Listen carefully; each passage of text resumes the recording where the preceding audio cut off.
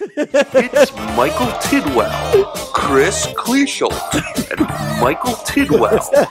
Blocktime. It's Blocktime. This is Michael Tidwell. This is Michael Tidwell. And this is Chris Kleschelt. So like I said, well, there goes your tip, Mike in space. So like I said, what? How do you know that was Mike in space? Oh, who was? Yeah, cool. Oh, it was you. No, It was Mike in space. No, I had an anonymous person submit a new, intro video, and I said, the last person who submits an intro video, I'm using it. Now that might have been Mike in space. It might have been someone else, but that person did wish to remain anonymous. Is it still an open invitation for next time? Yeah. So if anyone sends me. Oh, that's what you're gonna play? No, if anyone sends me an intro video, I'll play it. Unless it's like super inappropriate. Dude, don't. Yeah. No. Like that's promise. That's my only exception. If it's super inappropriate, I'm probably remember who we're dealing with. No. That's what I'm saying. Like, at least make it PG-13. Like, don't make it like XXX. So for our massive listening audience, I am in fact Michael P. Casey, and I am Michael Casey, the more famous one. You're the one for the Wall Street Journal. That's Yes. you. You're an Australian redhead. So both of you guys have the B as your initial, your middle name? No, I don't think so. What's yours? What's your middle initial? Dude, come on. I don't want to. Are you Michael? What's your B. social security number? Super private information. Let's get right to it. All right. We've been having some fun watching some videos. One was like a spam. Who was that? Gary Busey or something, or what was it? Busey? No. Who was in the spam jar when they were like that was Steve Buscemi. Yeah, Steve Buscemi. Okay, Steve yeah, Buscemi, a couple weird videos, and then that if video, yeah, the video, which was cool. kind of like weird inspirational. I don't really even know. Like, it was a poem. It was it was Rudyard Kipling. The if poem that he has. His poem. That's already like a famous poem. Yeah. And they just put the video in the background. Yeah. Well, I didn't know that. Yeah. I thought someone was blockchain inspired just then. I was. I was feeling it. I saw Andreas's clip there, and I was like, yeah. Oh, you're Andreas fanboy? I am. I'm a big fan of that guy. Dude, there's only like 3 guys in the space I get fanboy over. Andreas is one. Gavin Andresen, and then the third would be Eric Voorhees. Everyone hates you right now. Yeah, well, whatever. Everyone from the, I'll just say the UASF Vortex. I'm sure they do, but I mean that goes without saying. I mean, you lost all credibility just then. I would like to say, Andanatanapalis, Blocktime guy, the guy who made our intro. Spent a lot of time saying Blocktime. Yeah, over and over again. Yeah. He does that live every week. So. No, but he's why probably I'm in Bitcoin originally. Oh, yeah. I mean, I watched a couple of his videos. I was like, his talks are no joke. Yeah. I was around before he started speaking. I actually. When did he? 2012. When did he get in? Oh well, I mean, he started getting big on the speech circuit. If I remember correctly, he started actually publicly speaking about it in like 2013, early 2013. But yeah. Oh, I remember that too. Yeah, he's on Let's Talk Bitcoin. And he was, with Stephanie Murphy and, ironically, Adam B. Levine. Yeah. I thought you guys used a middle initial because... No, this is like literally my middle initial. I know why Adam Levine uses Adam B. Levine, because there's another guy, Adam Levine, who's the lead singer of Maroon 5, and he doesn't want to get confused with that There's another Mike Casey. There's a Michael Casey that's in Bitcoin. He writes for the Wall Street Journal. He wrote. But, I thought he was just a financial writer. He wrote a book called The Age of Cryptocurrency. Oh, okay. So, like, I kind of in public, I have to differentiate myself. I actually on my Medium page, I say no relation to Michael J. Casey. Okay. Yeah. So I had so if anyone doesn't know. For our live audience, we have 2 viewers right now. We're losing them by the second. Started out with 3. So we lost a bot? No, well, how does that even happen? No. Yeah. Here's a funny part. It's like, I'm out. Bot got bored. No. Mike in Space joined, and it says he has 2 messages retracted. I didn't even know you could retract messages on the live chat. Oh, he was telling. I didn't even read them. I don't even know what he said. But anyways, but seriously though, thank you, Mike and Space, for the intro. I don't even know if he's listening right now. Well, yeah. Well, maybe people will listen later because you can watch these later, right? Of course, after they're edited. Yeah. If you're willing to pay the subscription fee, we have a pretty steep. We should totally do quality subscription fee. All right. Let's talk shop now. All right. Enough of the silly stuff. So I'm a big skeptic on legitimate use cases for Ethereum smart contracts or smart contracts in general that outside of like maybe like some kind of multi-sig. I had the idea, this would be a great use case for Ethereum. If anyone does ransomware, if you did ransomware through Ethereum, you could ensure that if I pay whatever the ransom is, I am insured to get that key to decrypt my files or whatever. Like somehow it's guaranteed. I don't know, like a smart contract ransomware decryption thing. Yeah, because I was thinking, I wouldn't ever want to pay ransomware unless I was sure I wasn't going to get, unless I was sure I was going to be able to get my files decrypted. And I feel like that's if someone's going to be a hacker, they could be like a legitimate hacker at least, and give those guarantees, and it would be open source code, so you could audit and make sure that you would get the private key or whatever. Yep. Is that now? First off, I asked this question to a couple of different like chat groups, and one of them was Tab group, and I started stomping all over you. Yeah. Yeah. No, yeah. I mean, as you should. I mean, we're all learning here, but no, I'm not saying it's infeasible completely, but I mean the big thing is those programs in and of themselves, they do allow you to decrypt a couple of files as samples.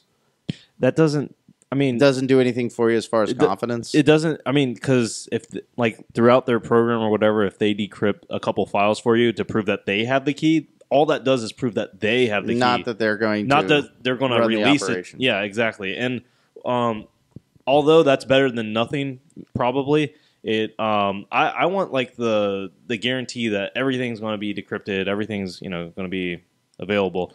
Well, our Ethereum buddy did say that he said it was possible to do that with a smart contract. He figured out a way to do that, but he didn't elaborate. Okay, well, I'm makes me wonder if that's going to happen on Ethereum. If that's interesting. But another thing that I forget the person who did it. It was in the dojo.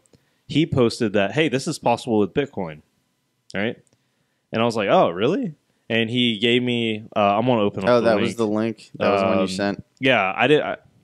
I didn't Google it. He did. But essentially, Greg Maxwell says the first successful zero knowledge contingent payment, and I quoted him in there saying like, let's see. So the problem with using this approach... Imagine a movie-style briefcase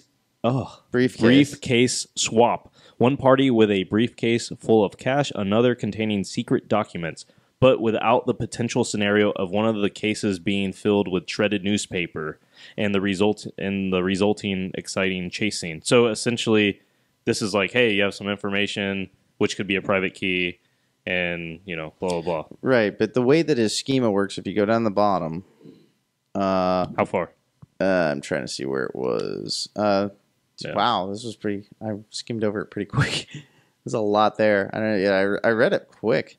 Let's see. So the effect of the payment, the seller. So but he says somewhere in here that the buyer actually writes the code in order to verify the proof. In a ransomware scenario, I don't see that happening. No, they would have to use a service that the attacker. So what they could do is the attacker would set up maybe a Tor node or something, and then they would go and they would get the transaction already pre-made for them that they would just have to sign with a private key that can unlock funds. Yeah, and all you have to do is demonstrate that that they can't, that using this, a ZK proof, zero knowledge proof, a snark, demonstrate that that thing that's encapsulated in that transaction that's going to be transmitted to them can in fact decrypt some set of the data. What's the difference between a snark and a zero knowledge proof? Well, snark is a type. So they would be using snark? Well, yeah. No, are you talking about snarks, the SRI kind of stuff, the standard research? Yeah. It's like ZK snarks, like in Zcash, and zero knowledge proofs. Okay. Yeah, it's along the same lines of having a non-Turing complete type of situation where you can give people a witness of the script and you don't necessarily have to have the script. So zero knowledge in this case, because it's not just a range proof, because that's not what you want. So let me back up for people. So a range proof is when you have one case that you're proving. So say you want to say I gave money to a charity, but you don't want to disclose which charity you gave money to. So a range proof is it's on this list of charities, the one that I gave to, and I can prove that to you that it is one of these ones. But I'm not going to tell you if it was the NRA, the AFF, or Abortions Are Us. I'm not going to tell you which one I gave to, but it was one of these. So guess what? It's tax deductible. So that's a range proof, which is one of the things you can do with zero knowledge proofs. But this is a different type. Yeah, this is not that. Yeah. So have you ever heard of anything like this? Yeah. Being done? Like what I described? No, I have not heard of anything being done yet. Okay. But it's definitely possible. With Ethereum and with Bitcoin. No. Well, I mean, I haven't heard much of an example of these not working when people actually pay.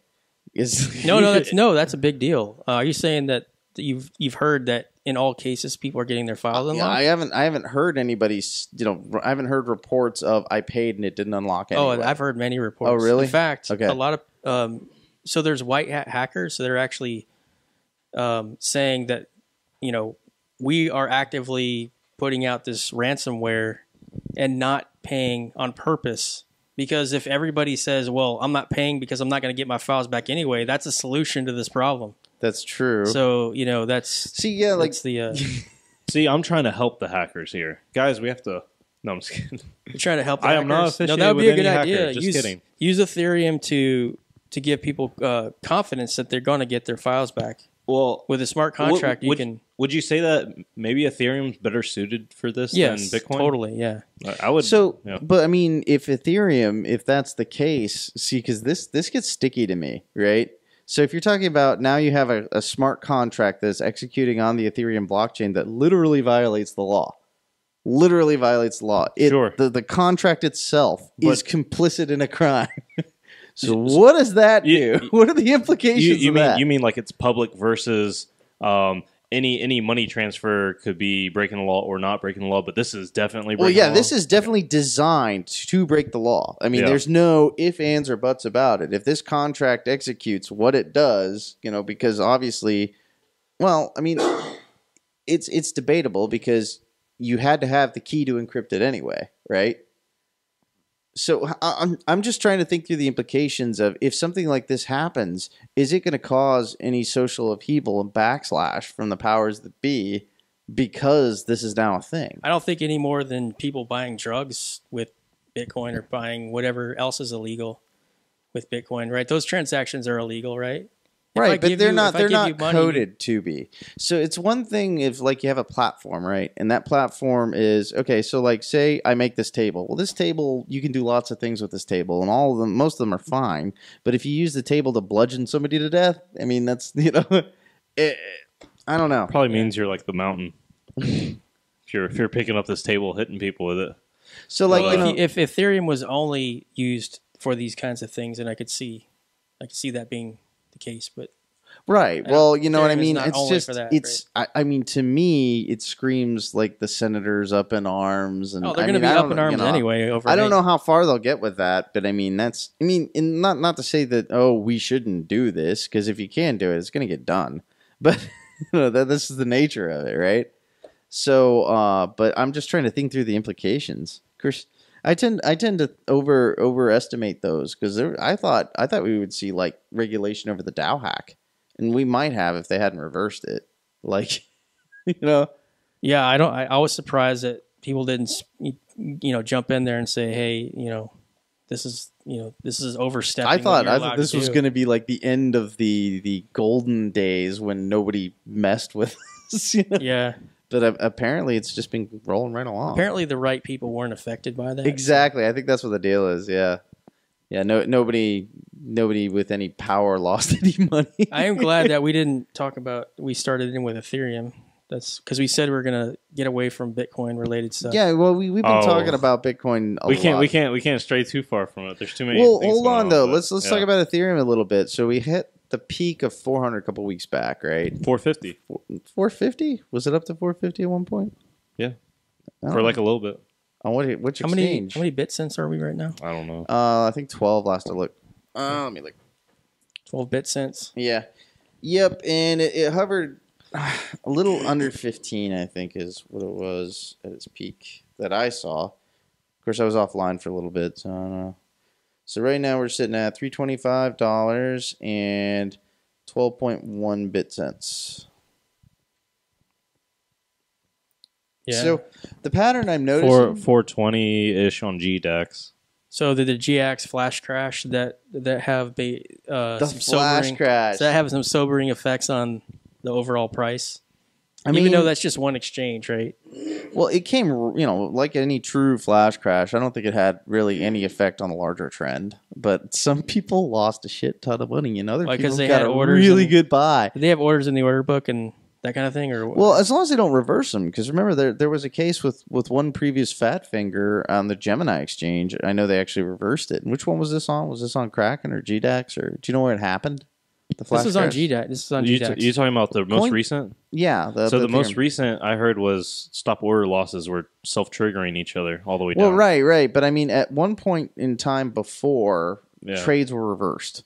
And I think I know that happened like on Gemini, but I think it also happened on Coinbase another time. They reversed trades because it was fat finger. That might have happened with Bitcoin because I remember with Bitcoin on GDAX, it dropped down to like 0 for like a second. Yeah, well, it's everything does. But this is Ethereum's first one. Flash crashes happen. But you know what? No one really covered that. What? Bitcoin going down to 0 for that one like second and then shooting back up. Yeah, I don't think it went all the way down to 0, but it went low. It went really low, yeah. Yeah. Well, flash crashes do happen, and I remember in that case when it does, I mean, it depends on what you mean by covering it, because I remember reading about it a lot, and a lot of people were super pissed because they rolled it back. They rolled back all those trades. Yeah. People were pissed, and rightly so, because you could have made a killing if you had an order in. I mean that's the point. That's why you put stuff on exchange at ultra low weight. You just if it hits it, you're like, oh shit, I just got some $15 coins. I mean, you're doing the community a great service by loading up the order book. Oh, yeah, because that keeps it from... Yeah, and for them to roll that back, you're like, dude, I did my end of the bargain. That means somebody powerful lost some money. That's what it means.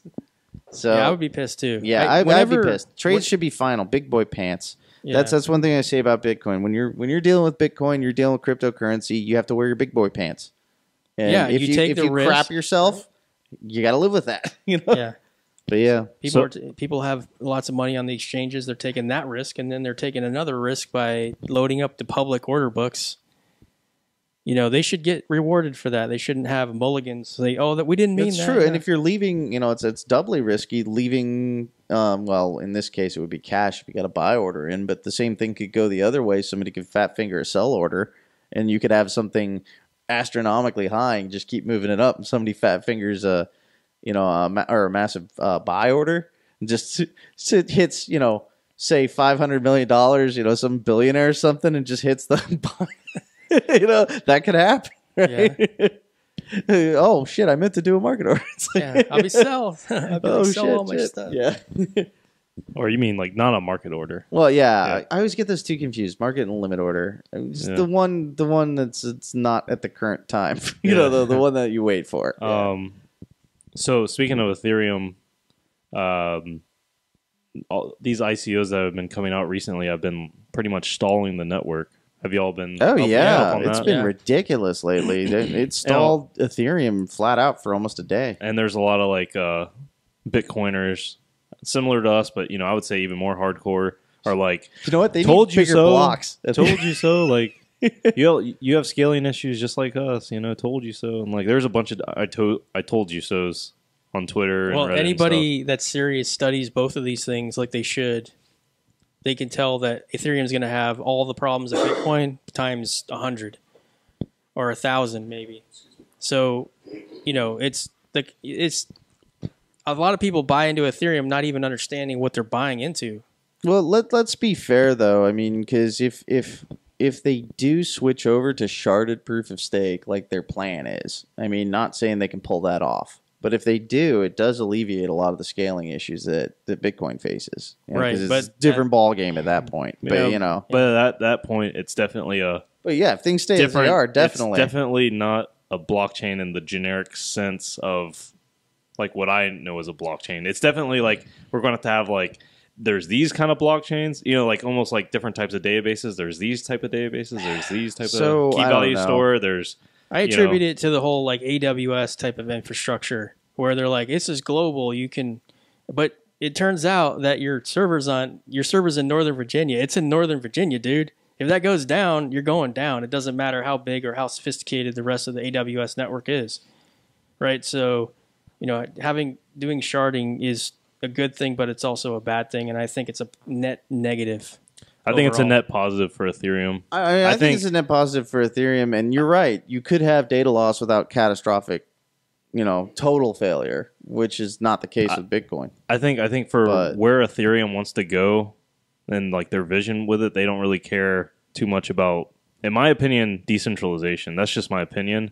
Yeah. Like the decentralization factor of Ethereum is, in my opinion, going to be more auditability and I don't know. Appealing to the masses. It's going to be more decentralized than straight up, there's centralized services, but it's not really. It's good that we have a plurality of systems here, is what I think. Because it's good to have one that focuses on extreme, uptime availability and decentralization to the max, and it's also good to have one that is sharded and cheaper, but is potentially more lossy. You know what I mean? But, odds are. Well, it's not even going to be lossy because I bet you people are going to start holding their own, holding what's important to them on the blockchain. Well, yeah, exactly. Like you could, that's an interesting thought. Choose your own shard, or you know what I mean? It's going to be to the point where it's not even a blockchain to the sense of what a blockchain is like right now. Right. It's going to be like something way different. Yeah, this is going to evolve.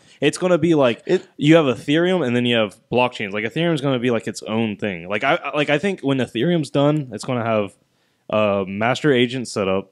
It's going to have centralizing features of where it's hosted around the world, and it's just going to be like it's just going to be the Ethereum network. You think it's going to be a cartel of federated, sharding supercomputers kind of thing? Because that's the conspiracy that me and Michael B. Casey here love is the whole. Wait, y'all like conspiracies more than me? Well, we love the conspiracy of removing what we have now and replacing it with removing what we have as decentralization and putting the banking cartel right back in place. I don't think it's about banking with Ethereum, honestly, because what I think with Ethereum, it's about money. Of course, it's always about money. Yeah, but I mean, see, here's the thing, though, is because Ethereum bypasses all that crap because they want to move to straight up proof of stake. My problem with proof of stake is it's inherently centralizing with very little friction. But does that? Let me ask you a question. Does it matter that it's like? Because my opinion, Ethereum succeeds more when it's centralized. It's not going to be like there's no real need to have it. Hold on, centralizing of what? So see, remember consensus, ownership of Ether. Exactly, that's the thing. Ownership of Ether, and it only matters because so it's proof of stake. So I start saying. So when I'm saying like centralization versus distributed. Mm-hmm.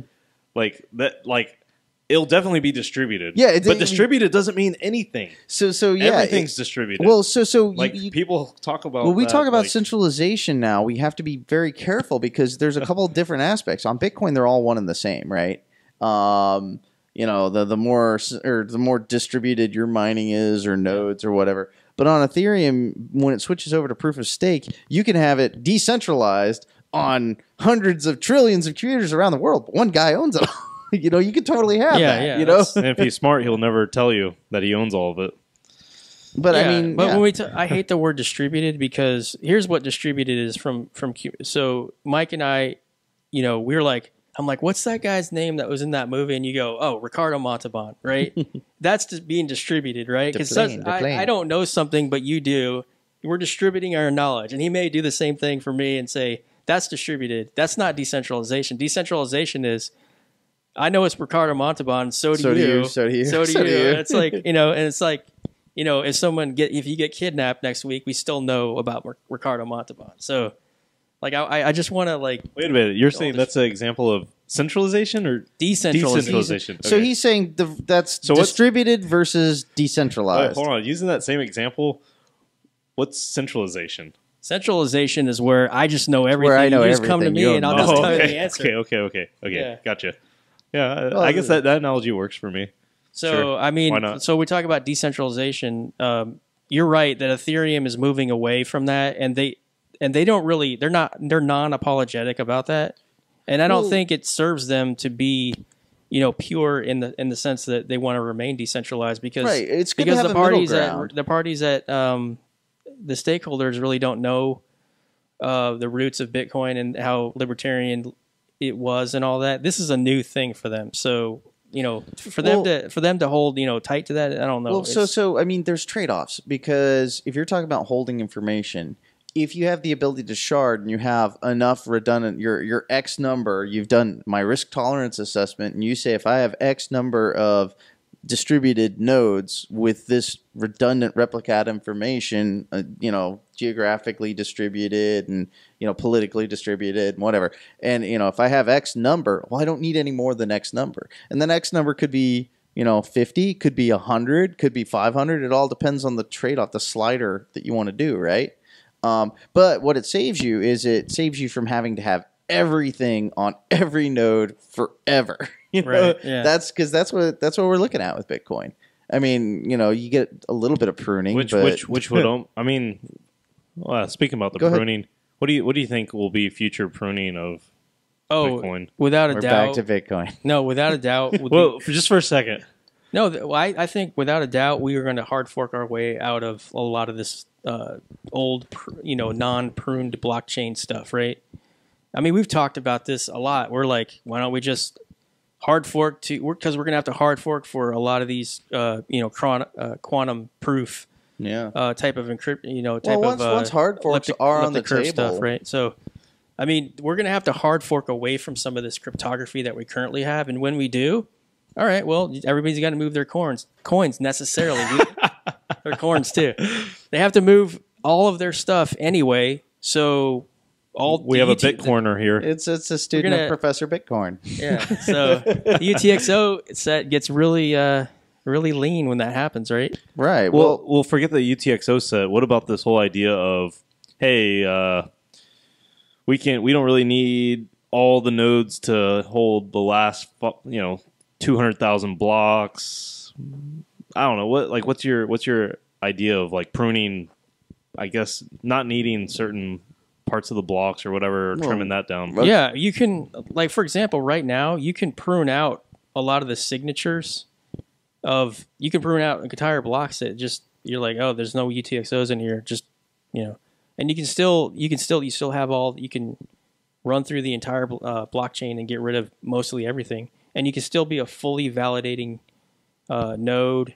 You can still validate new transactions that come in. You can still, because you still have the UTXOs. So you know how like Ethereum is raising, their blockchain size is rising much quicker than Bitcoin. It's got a lot more on it. And a lot of stuff is happening. Are they going to pretty much be doing the same thing where they're like, oh, even though our blockchain, like, you know, let's say years from now or whatever, is like a terabyte, you only really need like 10 gigs of it or something, or do you ever think it'll get to that point? Or you know, I don't know. I'm trying to think. What did they on their roadmap? Because so they have Casper to handle the proof of stake stuff, right? Yeah. They got the whole sharding thing to handle not having to run every smart contract on every node, right? But I don't remember in their roadmap what they're going to do for their bloat. I think sharding's a partial to that too. Yeah, it's going to help some of that. Sharded storage. But it doesn't really help the current bloat, right? No. Do you think that fully validating nodes are always going to have to hold nearly the entire history? No, not at all. For Bitcoin and for Ethereum Bitcoin, definitely not for Bitcoin. Well, let's talk about how Segwit impacts that too, right? So if you're removing the witness, I mean, well, it depends on what you define as a fully validating node now, right? For me, it is being able to act as a peer on the network and receive inventory messages, and then get data like transactions, get blocks, compact blocks, and then be able to... You have to be able to bootstrap another node all the way back from the Genesis block? No. Okay. See, that's an important differentiator. Not for me. Right. So that's why it depends on what your definition of a fully validating node is. Because, well, it does run a scary possibility. What if nobody can bootstrap all the way back from the Genesis block because everybody has pruned? What do you do in that case? Will that matter? Yeah, that is a factor. I do have to give you that not being able to bootstrap somebody else or having only a limited number of nodes that can do that is like when I say a full node, I generally think of a node that could just bootstrap an empty peer. Okay, I'll tell you, okay, I just thought of that. Okay, so if you look in Bitcoin D right now, so say you want to be a fully validating node of Genesis block, every bit of data from the block, the whole 120 some gig, right? Mm-hmm. You can actually go to one of the nodes I just described as a fully validating node. Yep. And you can get their compact block or their pruned blocks because you're not validating any of the transactions within those blocks. No, you just need the headers, right? You need the headers and you need the headers going back to the Genesis block, but they're not big at all. But even if you had a fully validating, it doesn't validate any of those transactions in there while it's building the blockchain. So it's pointless. I mean, you can go to like check level 5, I think it is, and we'll do stuff like that. But for the default of a full node with all the blocks, you're not even using that data anyway. It's like just worthless. Well, I mean, if you have a proof of work blockchain and you're going all the way back from scratch and you just rely on the headers, and you get up to the current, then you can rely on that, right? The only thing you can't do... So you can prune all transactions from that don't, have an existing UTXO, once that, right? Yeah, the only thing you can't do is have a TX index, have a transaction index with this type of thing. So if you were to bootstrap a blockchain with my, stripped down version, you would not be able to build a TX index because there are no TXs to index. There's nothing there. So it's like, oh, where's this transaction? It's like, oh, it's not in your blockchain because you didn't get the whole block. I gotcha. So it would be hard to build a block explorer from that. Yeah. Right? So, how did the index now? Like how the only thing that's serially. There's no indexes in Bitcoin D. All there is you're just paying attention to your wallet addresses. Right. So transactions that come in that have to do with your wallet's addresses. That's all you're really grabbing. So do you really see, like in the future, the only people that really have all the data are people doing like kind of chain analysis and like block explorers and stuff like that versus everyone else doesn't really need it? Yeah, I think that's valid. Well, if it's around for that reason, because my big concern is that it disappears forever. Because once it's gone, it's gone. But I mean, if people keep it alive for analytic purposes, you know what I mean? Because I could totally see that. Especially if it keeps growing. You're going to have businesses make an entire huge pot of money just by controlling the data and the analytics that goes with it. And it'll be easy to verify the data because it's more likely that people are going to always hold on to the headers versus the actual TX or transactions. Back up your blockchain. It could be worth a fortune. Well, it's going to be like old collectibles. Like it's actually pretty easy because. Say like I just had a pruned blockchain, but now I'm like, oh, I want everything because now I'm getting worried I'm not going to be able to get all the data in the future. So then I say, oh, hey, public library or hey, Google, like in your CDN, you have the blockchain, right? Oh yeah, start giving me the data.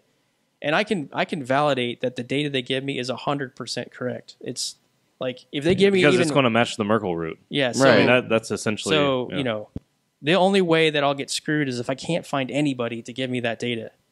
That's the only chance that I'll be like just nobody there to give me the data, and that will leave me out in the cold. But back to Mike Casey's concern. Even I don't want this, right? But let's say the Genesis block is lost all the way to block 500,000 or something.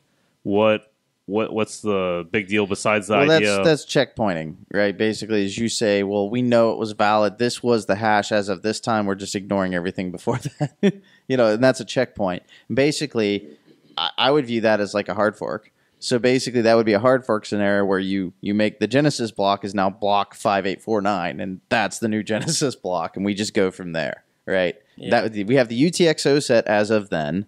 And then we have that block, and we just delete everything prior to that. Yeah, we talked about that UTXO. But I mean, I view that as that's just a hard fork reset. Either you go along with it or you don't. And question to Chris though: would you say that it's always important that we hold on to at least the headers to verify that proof of work? Yeah, absolutely. Well, you should. Yeah. Now, for a proof of stake system, is it important to hold on to any of that data?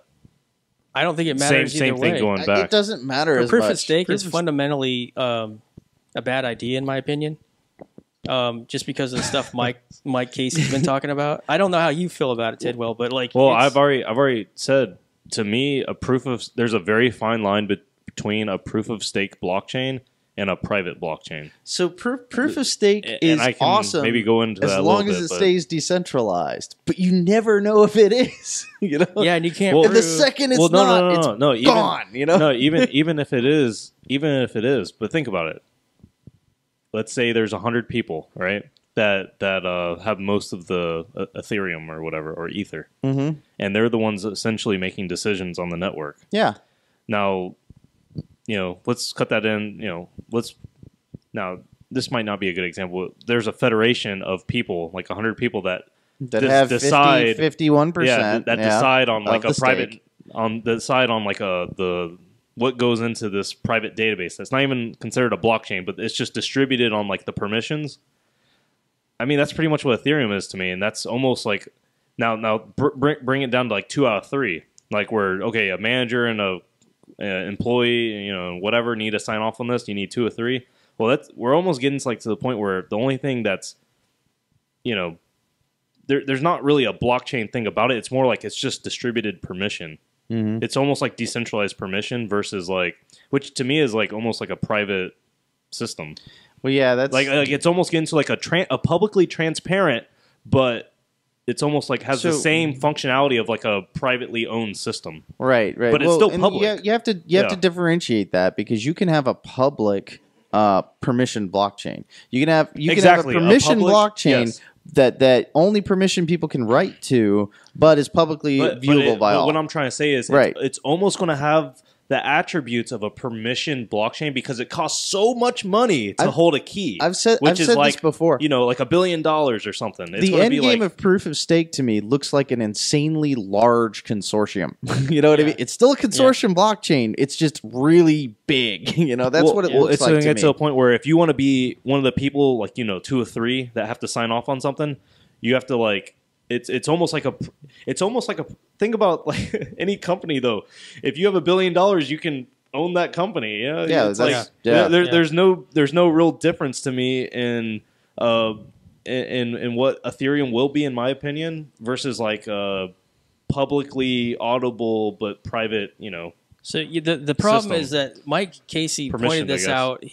So the main factor for me... Dude, I just say a lot of stuff, man. No, here's why proof of stake is an incredibly bad idea, and it's the immutability. It's the lack of immutability. That's immutability. Not. You don't want immutability with proof of stake, because if you're one of those key holders, you want to be able to do whatever you want to do. See, you don't fundamentally understand. I know you're making the. What I'm trying. No, I'm not either, because I'm kind of being sarcastic, but not really, because if stuff gets messed up, you want to be able to control what's going on. And that's the whole idea of it. That's why we can fix it. That's why I'm saying. That's why I'm saying it's not like, to me. It's like. It's not really like a blockchain. It's like Ethereum, is its own creative invention. It's a. I know. Yeah. Yeah. I mean, I don't think. I don't subscribe to it. I would still say it's a blockchain, but I mean, because it sucks because there is no way to come across an adequate, fits all proper definition for a blockchain because everybody has different connotation as to what it is. I mean, some people think Hyperledger is a blockchain. I mean, come on. But yeah, so I just think we're not proof of stake people. At least I'm not. I don't buy into it. It's not what I signed on for. I'm big on proof of stake Ethereum as long as I have like a million Ether. As long as you have a stake in it, right? Yeah, as long as I have a stake. It's interesting you bring up Hyperledger because Hyperledger's got a pluggable consensus model. But I mean, if you look at the modes of the pluggable consensus, it's got proof of work. It's like, why would you ever want to do proof of work in a private blockchain? It makes no sense. No, like imagine different departments saying, Mr. CEO, buy more CPU power. Yeah, wait, no, they tell the CTO or the CIO or whatever, yeah, we need to order 50 GPUs to compete with DevOps or to compete with QA. Like they're being assholes. We don't trust them. The marketing team's manipulating the budget. We need more GPUs. Well, no, there's a factor there. Well, the immutability thing, it could play a role here. If you had a consortium where maybe you did have parties that didn't trust each other, and they can rewrite the blockchain and whatever. Well, exactly. So that's why right? proof of work is a useless plugin consensus for a consortium blockchain because proof of work only works at scale. It only works if one entity has zero chance of competing against the rest, right? And that's definitely not the case in something small, like a consortium, right? The only way Bitcoin works with proof of work is it's literally each individual against the rest of the world. And that's the only way proof of work works. And so, I mean, it's funny. You see it, and you can even tell, like the Hyperledger guys, they pay lip service to proof of work. Oh yeah, we have proof of work, but I couldn't see anybody ever using proof of work in a consortium blockchain. Yeah, it makes zero sense. Yeah, they fundamentally don't understand why. Like the NXT people were classic at this. They would say, well, it's or even the Ethereum people are like, oh, it's so wasteful. We want to do away with this. It's like you don't get why this thing is proof of work in the first place. So of course you're going to say that we don't need to do this. It's wasteful, right? Mm-hmm. They don't get it in the first place. They don't get what proof of work is. Well, I mean, so this is what's so fortunate about the situation we're in right now is we have a market now, and it will proof of work versus Ethereum is eventually I'm assuming going to be proof of stake. These things will play themselves out in the market, and we will actually know because it's kind of an unknowable question at this point until we go through the exercise of determining what actually works and what does not. It's hard to know though quickly. With so much speculative exuberance, it's hard. It's hard to know quickly, though. And when I say quickly, I mean like even 2 years from now, 3 years from now. Like, like we might not know for a long time. Like we might just have to look back in history and be like, oh, okay. Because there's so much speculation. What's cool though is we have such a plethora of these systems now, right? It's good because the heterogeneous nature of it means if the asteroid hits right and all of these blockchain systems die off, likely one will survive, right? Doge. God damn it, that's why you should have got some Doge. Doge cannot die because it is a meme. Well, if you hedge, only the meme can die. The meme already died. If you hedge, not according to the price. Monero, hedge with Monero, right? Because they don't use the same crypto. They have totally different systems and. Well, everything. That's true. That's a good point. And Crypto Note. That was it's a totally different curve. And all the aspects of it, it's not the same tech stack. Are you talking about Monero or something else? Monero, yeah, right. It's it uses a curve called ED25519, right. Which is the so if that's Dogecoin, by the way. It's been pumping like crazy. Yeah, that's 2017. Somebody left their trading bot open. 3x. Yeah, but it's not quite as high. But the U.S. dollar price, of course, is the highest. Is that the market cap?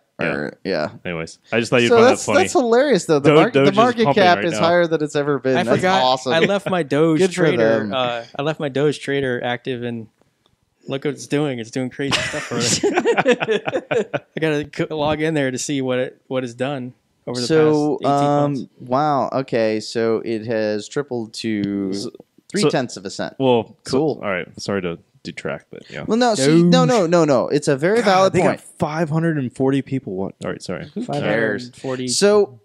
So that's a very valid point from a trading perspective. Honestly, it doesn't matter what prices you're talking about. It doesn't even matter, honestly, long-term prospect. What matters is a percentage increase or decrease if you're trading.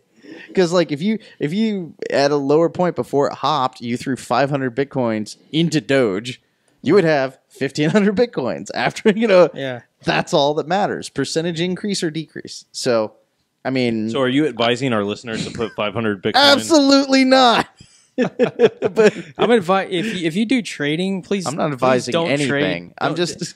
I would say get a bot to trade for you. Like it's incredibly tedious to trade Doge. I mean, think about are people sitting there going, "Oh, now's the time," You know what's hilarious too. You know what's hilarious is when they make those transactions, it literally has to match each one. And so those are partitions so small, and people can put such small amounts. Like if you do a trade, it could be hundreds of millions of individual transactions that you're doing in any given trade. That's crazy. That's funny. Well, I want to talk a little bit more about all these ICOs that have been clogging up the Ethereum network. And it's the most recent one was Status or Civic? Which was the most recent? I think Civic was most recent. And Jesus, there's like one after another. It's like every day these days. They have to take turns. Like it's almost like they have to coordinate, because if 2 or 3 ICOs come out on the same day, they're going to screw each other up. They didn't even have to. I mean, they screwed each other up anyway, right? And yeah, the Ethereum network was so clogged after Status. Well, anyways, I've been getting so Emily, the one that's coordinating with us for the Shapeshift presentation, or Emily, what's her last name? Because we used to have an Emily that worked at BitPay. I wonder if it's the same person. I hope I'm not getting her in trouble. It's like Emily Shapeshift, I think is her name. That narrows it down. Is that her maiden name? Emily Shapeshift. Yeah. Anyway, sorry I took. Yeah, is that her maiden name? No, sorry, I just realized what you said. What's her married name? What's her maiden name? Yeah.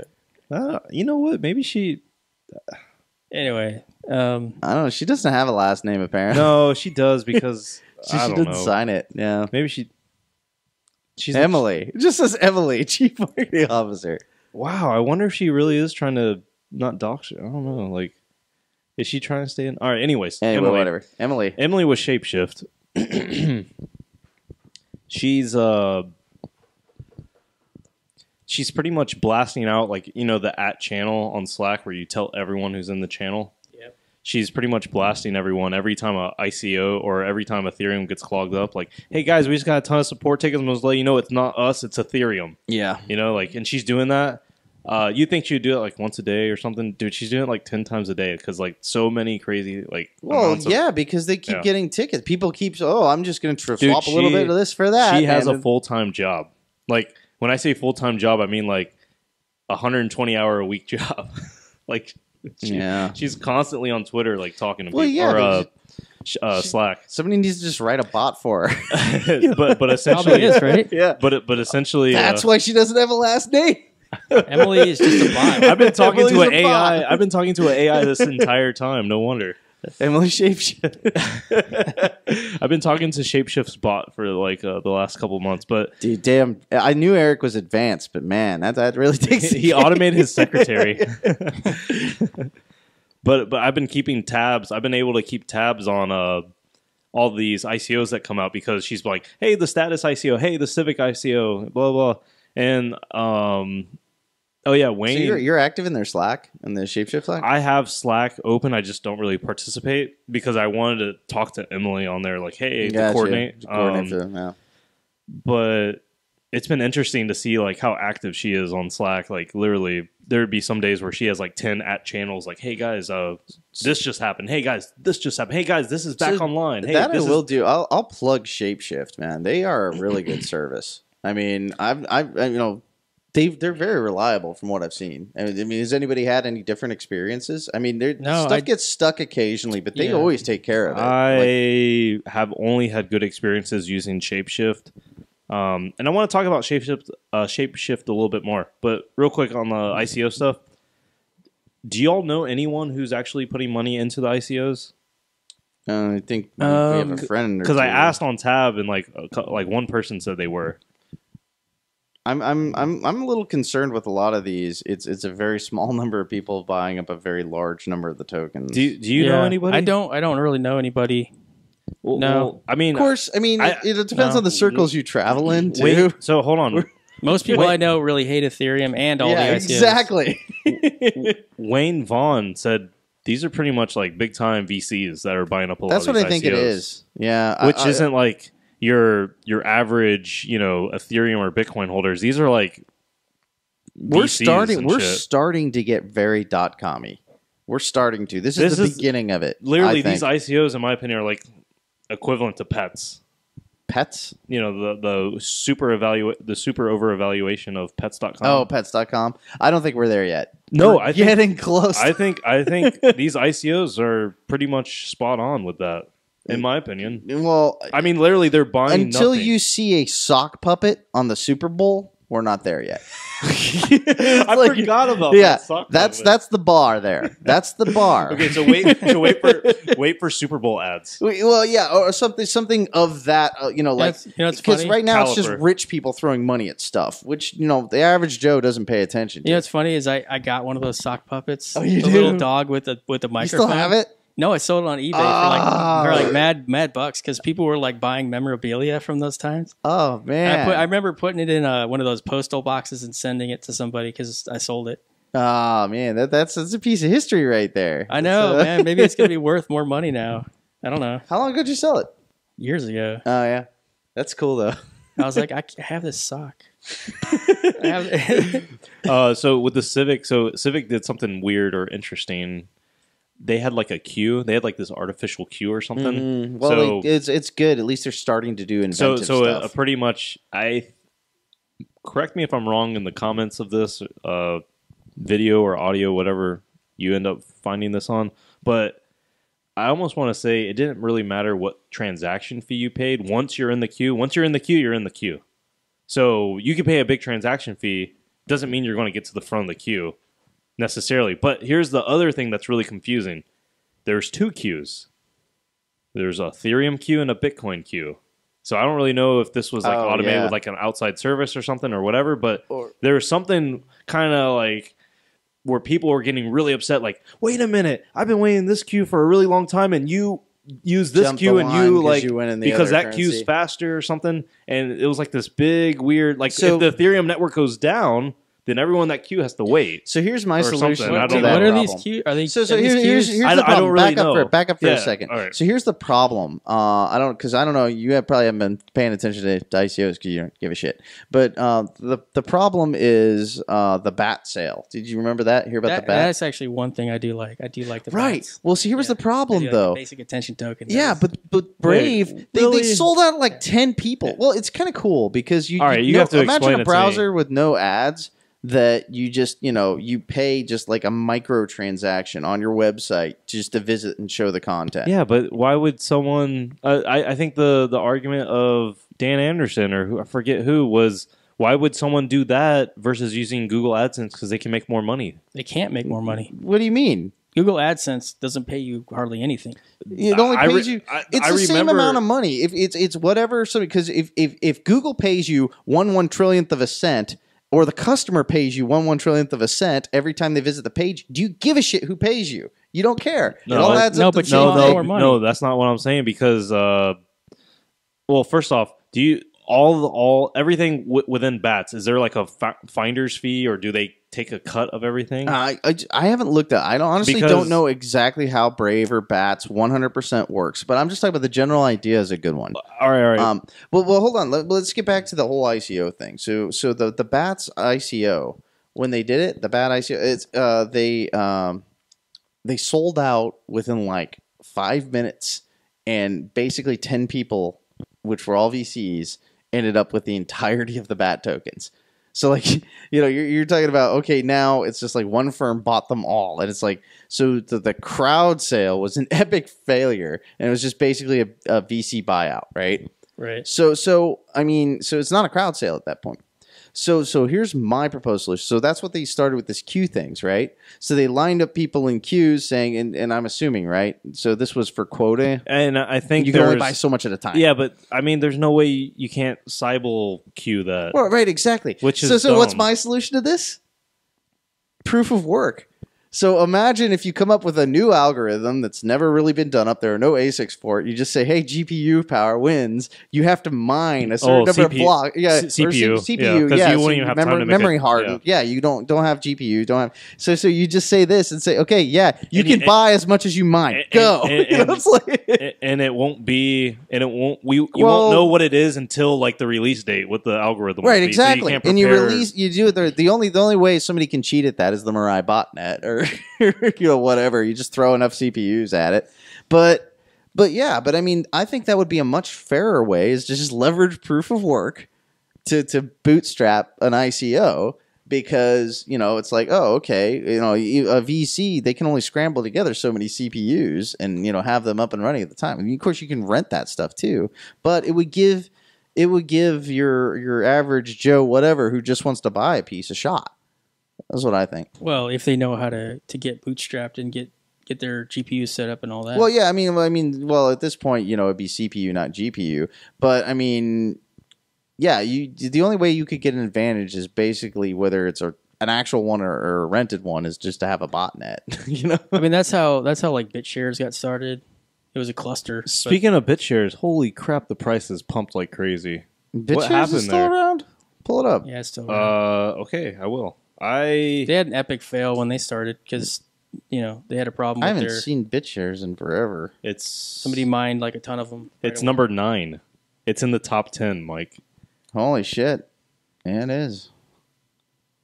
Oh, it did pump up. Everything's pumping, but everything's about the so hold on. Just let's see, May 3rd. It 6X. Was 0.000001. And now, see. Here's what I wonder. I wonder how much Daniel Larimer held on to. I wonder if he held on to any, or when he walked away and left it over to the community, if he sold it. And he's like, God. Yeah, I don't know. Well, I wonder why. Why did it pump so much? I don't know, but I do know one thing. I was watching a Bitcoin video the other day, and then the next video that was like recommended was like BitShares. I was like, I'll watch it. And I watched it, and it had like 40,000 views or something. And I was like, I wonder if it was almost like marketing that made BitShares like popular to a bunch of newbies that then bought some. I don't know. Is that even? Does that even sound possible to y'all? It's possible because you're seeing the same pop in a lot of coins like this. It's possible. It's just the rampant speculation of this stuff has gotten so that people go bargain hunting. You know what I mean? Well, no. I think what I'm trying to say is I think what spurred it was, marketing of like because. Yeah, I mean, I'm pretty sure you can push your YouTube videos if you're willing to pay. I mean, that's entirely possible. If you had a webbot style thing where you were looking at sentiment, and then you just you had it go, oh, this YouTube video about Dash has like 500,000 views or something. That's true. And you go, oh, my bot's gonna. Do a bias toward... if you're looking to do speculation and just buy shit coins in hopes of a rise, that would be what you look at so Google Trends and YouTube hits is what you would just monitor and just watch those two things, right? Right. I mean, usually those things like follow the price too. Right, or follow the price down. But that's the whole thing. Is it's a feedback loop. So it starts with more of that, and then the price goes up, and then more people start looking at it, and then the price goes up more. And that's the same way Bitcoin works. And it might just have been that one whale made it pump 100% one day to have enough people. That's what you see a lot. You see pump and dumps. That's exactly what a pump and dump looks like too. Somebody will just like say, "Oh my God, it's cheap enough. I could spend $5 million and I could just put it all in right now, and then people will see it and go ape shit, and they will just buy. And we need a new word for pump and dump because it's rarely a pump and dump anymore. It's actually a pump, and then it's a Fibonacci like ride it, and just slowly suck it dry kind of thing. Yeah, it's like a pump and then vampire, and then at the end it's a really high valuation, and everyone who wanted to get out is already out, and it's just bag holders. Yeah, and that's the difference. Bag hodlers. Oh no! Did you just coin bag hodlers? That's true. Bag holders? I think you just did. Oh, because if you just do a pump and dump, wait, I'm not the first one to say that. I've never heard that. You just coined a new term. You just all right. Well, I mean, pretty much what you're saying. After the vampires are gone, it's the bag hodlers. The bag hodlers. Yeah. It's because it's all a game of musical. That's a good term for it. Because that's what I've been telling people. This episode is going to be titled Bag Hodlers. I've been telling people, they're like, should I buy this or should I buy this Ethereum? Should I buy this ICO? I'm like, the answer is probably yes, but you realize you're playing a game of musical chairs here. And you just need to know, when people are leaving the scene and get out. That's the big difference between fundamental, like speculative investment and just, technical, right? Because if this was it, and it was just that, it was a flash in the pan, then it's 100% technical, and it was just the price went up because people bought in, right? Someone beat me to it. This probably like 2016. 5 years, yeah. No. He only beat me by less, like about a year. All right. Anyways, I really had to see if I was. I was about to say I doubt I was the first one to say that. Is there domain available? Are we live streaming? Get it now! Hurry up! All right, guys. I'm going to cheapnames.com to try to. So what's the term for pump? Good thing no one's watching right now, so we're good. So what do you do when it's a pump and then it's almost like the match? It's almost like the air mattress. You go to sleep at night and by the end of the morning it's flat. Yeah, right? It's like you pump it up at the beginning of the night and it slowly loses air over the night, and you know what, it's time to get up. And then like your head's like fucking. Yeah, it's time to get up when it's flat. Right? It's a flat tire. It's a slow leak. It's a slow leak. Yeah. So pump and dump, and then pump and dump, and then whatever. Mike, slow leak. Mike, we have a guest that just said that made our first comment that didn't retract the comment. Some guy named Miguel Serrano, some ass. That guy said some people are watching. At least they'll know when we're done. No, so if you buy these things, just you better know when to get out because it's gonna be quick, and these things are gonna go down as fast as they came up. Yeah. Right. Well, what I'm thinking is, that flash crash that we had with ETH. What if that happened on multiple exchanges at the same time and it didn't recover? That's the price of ETH. You know what I'm saying? Like this could happen with anything. It could happen with Bitcoin. Well, yeah, whatever. but I mean, the whole thing is and it didn't recover. So this is the difference that I've tried to say a couple times now. That's the difference between a technical crash and a fundamental crash. Like take, Doge, for example, right? It went way up and then, it just crashed and it kept going down and down and down. Now it spiked again. Now the question is, has there been anything to fundamentally change the value proposition of owning Doge? No. Well, then what reason do you have to believe that this spike will persist? The only thing that I can say that might happen is if now enough interest is in it that people who have bought in actively start recoding it and add new functionality that is in fact a fundamental difference. Doge is going to add Segwit and Lightning and Doge networks, off-chain, payment Doge channels. If somebody it's just going to be called the Puppy Network. The Puppy Network. I kind of want it. The Puppy Sidechain. I mean, we're all going to be exchanging Dogecoin for friends, and then you do your business transactions with Bitcoin, and then you do your live studio audience. Let's go up, Thomas. What were we talking about? Doge could have all kind of meme side chains, right? So, right? Yeah, you could have like a cat side chain. Like a Heathcliff side chain, a Garfield side chain. All right. Other news.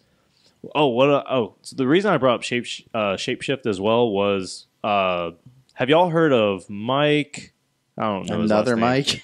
Yeah, Mike Monero Monitor guy. He does a podcast by himself, the Monero Monitor. No, I don't think I've seen that one. It's pretty good. It's interesting. He's an interesting guy. He doesn't just talk about Monero. He talks about all other kinds of things. And the other cool thing that he does is he interviews the developers of the Monero project, or contributors and stuff. Which I was like, dude, this is awesome. So props to you, Mike. He'll probably join our podcast. We'll just be the Mike show, and you'll have to change your name to Mike. Okay. But anyways, he was interviewing Eric Voorhees. I listened to it, and I've always for some reason was under the impression if you're going to launder money, you'd use Shapeshift, right? That's what I was always. Under the impression. I was actually reading your notes beforehand, and I was like, man, you didn't know that everything's public. No, I did. No, I did. I just didn't figure that it wasn't good for money laundering. It's still less of a concern with Monero. I mean, it's not 100%, but I mean, there's some security provisions in Monero that de-link a little bit, But didn't we always talk about or whatever? What's your concern? So your concern is my thought originally was Shapeshift was good to use for money laundering or whatever, but not the only thing. You moved it's good to use with stuff other than just it. Okay, if you swap out Bitcoin for Ethereum, 100% public, totally traceable, both chains. Right. It's that's it. So if you go from say Bitcoin to Dash, and then you do dark, you do mix, do private send, dark mix, and then you send it back. Send, but you do all that through Tor. It's rebranded. Yeah. So there you just have to do things that aren't likely the hacker would have never exchanged back to Doge. You just have to do yeah, you can do that. Why not? You have to make it look like you have to stagger your payments to different Shapeshift. You do.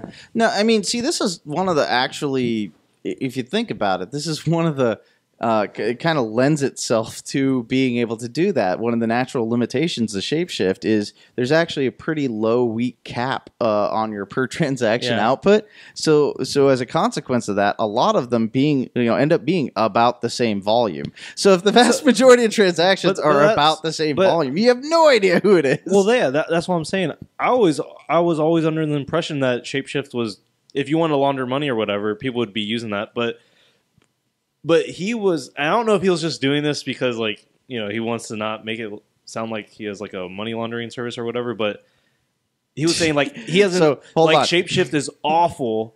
He said Shapeshift was pretty much awful or terrible for money laundering people because everything's public. Well, and I was thinking, I never thought that was bad for money laundering. Have you pulled up Shapeshift's page on the About Us page? It's awesome. Their statement on money laundering. It's I love it. Let's read it. Let's read it for everybody. Shapeshift.io. Let's see if it just comes up. Yep, first link. What are they supposed to say? Yeah, this is awesome for money laundering. No. But he was very clear. I know, but he has to. No. But I love this. Yeah. So this is Eric's position on money laundering. Is it here? How do you spell? No, laundering? it's AML maybe. No. I don't know. The last time I looked at it was years ago. I don't know where it is. If he was really serious about anti-money laundering, he would be located in the United States and not in Switzerland, where we have the strictest. I thought it was Panama. No, they're in Switzerland. I don't know. I don't know if he has it on anymore. His offices are out of Panama. I don't know where he's incorporated. No, he's incorporated. He's in Switzerland. He said that many times. He was in Panama, and then they chased him out of there. He moved. They chased him out of Panama, huh? Well, they didn't chase him out. The government was still harassing him. Yeah. And this was a long time ago, so he may have pulled it down or whatever. But it'd be in the FAQ if it's anywhere. All right, let's go. Are these that's a help center? That's not a fact.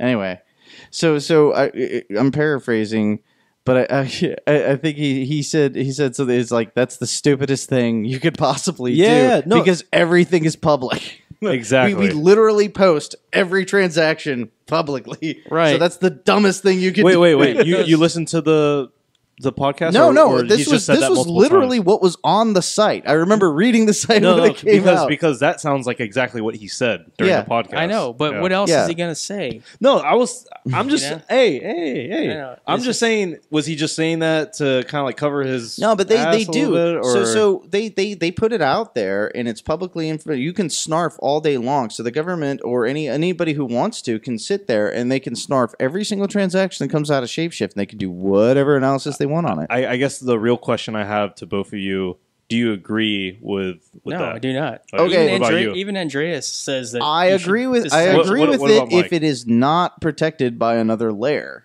in some form or fashion. Okay, so it's in other words, dumbest if you don't, thing ever. So in other words, if you don't send it to Dash or Monero or Zcash or something, and you obviously would want to like obfuscate your IP address as well. Exactly. But yeah.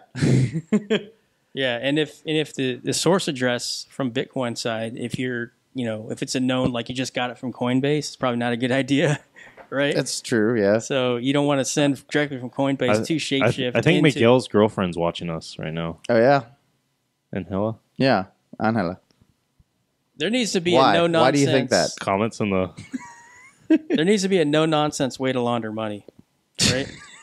Like, we need definitive, like, this is how you should do it. I thought Monero was the nonsense way to launder money. We need a smart contract called... you know what's funny? I was thinking about... the ransomware stuff again. Would the guy who's maintaining that GitHub repo possibly go to jail?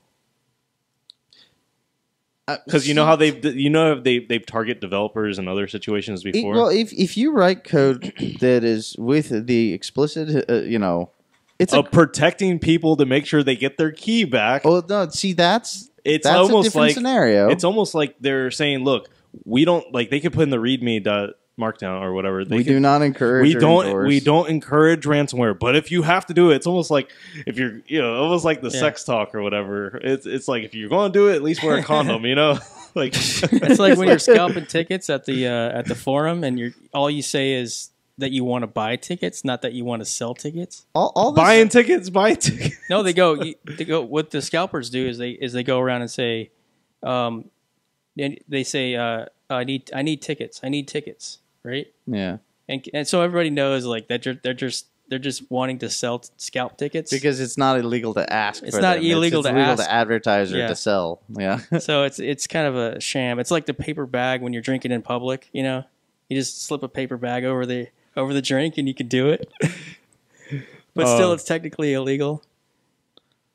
It depends on where you live, man. Up in Roswell, you can walk around with an open container. I know. All right. Well, I just wanted to ask you all that. So did y'all hear about chain analysis during I don't know what the heck was going on. Some hearing, they're pretty much saying that they know where the Mt. Gox Bitcoin are. I heard a little bit of a rumor about that. I still don't buy it. What do you think? I'm sure people at BitPay talk about this. I don't know where they can't know where the coins are.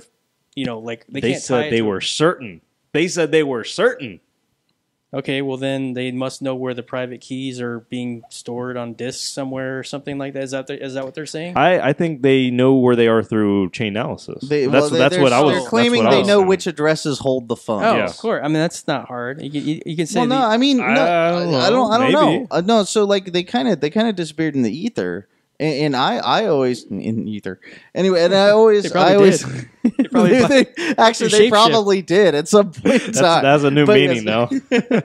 But they disappeared into the ether. So no, but I've always personally believed that it was the coins never really were stolen. I think Mark Karpelès, after he was frozen for funds from Dwolla, and they took that $5 million from him, he lost his operating capital, right? So he couldn't sustain. But no big deal. He runs the largest Bitcoin exchange in the world. He flows all this money through him. He takes all these exorbitant fees. So he just borrowed from the kitty because he was the only game in town, right? And so he did this, and and he used that to fund his operations and his lavish lifestyle, whatever, for a while. And then he didn't realize that in 2013 we were going to have that epic run up, and all of a sudden he couldn't pay him back. Because they were worth too much. And I also think that's where Willybot came in. That's my theory. I think Willybot was not a bot created to drive up the price. No, it was his attempt to try to buy back the coins he owed. Because it was just, all it was doing was constantly just buy a little, just buy a little, just buy a little. And it had the effect of driving up the price, which of course made it harder for him to buy it back. And I think that's what happened. But, it's just a theory. Anyways. Let's talk about one of your topics, and I'm all excited that you have topics on your little sheet I made. I did my homework this time. So what is this? I don't really know what this is. Header signaling NYA versus Does that BIP make any 9. sense to you? Header signaling NYA versus BIP 9, BIP 4. So what does that mean? How do you signal NYA? It's a New York agreement. So It's Dang it! yeah, NYA is New York agreement. no, you signal that in your op return. In the op return of the Coinbase transaction, and that's currently the pre-signal. So they're not because there's no code released yet. Whoa. Because hold on. Because there is code released. I released it myself. It's alpha, right? Hold on. Or is it beta? Well, they're not going to run alpha code on a Release production candidate. Okay. Well, there's no production. Wait. Yeah. Because we're not using the BIP system. Is that why? No, it's that they don't want to turn bits on and off because there's other reasons that they don't want to do that. So when they start using the Segwit 2x, so that's just an indication in the opcode that they plan on using the Segwit 2x software when it becomes available, or at least by the time of activation. Yeah, but usually it's an intent. But marker. usually people do that through the BIPs. No, they don't. I mean, No, all this here's- stuff. Or how do you signal normally? When you Here's look at why they don't wanna do that. Hold on. When you look at CoinDance, that's always this method. CoinDance, anything that shows up Op on return? op return on the Coinbase. No kidding. They parse it. Yeah, that's Oh, how it works. okay. They don't use the official BIP 9 stuff. Well, all right. BIP So 9. how do you normally like when we talk about he's signaling on bit 1 and that means like BIP, whatever. Right. How do they normally? Where are these bits at? What They're in the block header. So what part of the header? What is it called? the block header. I'm sorry. So in the block header, it's 80 bytes. One of those fields is the version, the block version, and it's 4 bytes. Yeah. Okay, so it's 32 bits. We right? have 32 bits of signaling what we want to do. Right. And I was imagining the reason, and usually those comply to the BIPs, right? They could apply to that's BIP 9 that specifies use this version, right? What usually says like, okay, if I want 10 megabyte blocks, I want to designate one of those bits for my signal. How do I usually go? Okay, I have to go through Luke Dash Jr., right? No, thank you. Thank Yeah, you for that's bringing that the up. thing. You have to You go have to talk go to through. Luke Dash Jr. That's what I'm saying. He's got to The basically reason- assign a bit to you. Okay, that's what I'm saying. So- Is so- that why we're using op return and not the version? Right. No, nothing. Not for explicitly, but it started with BU.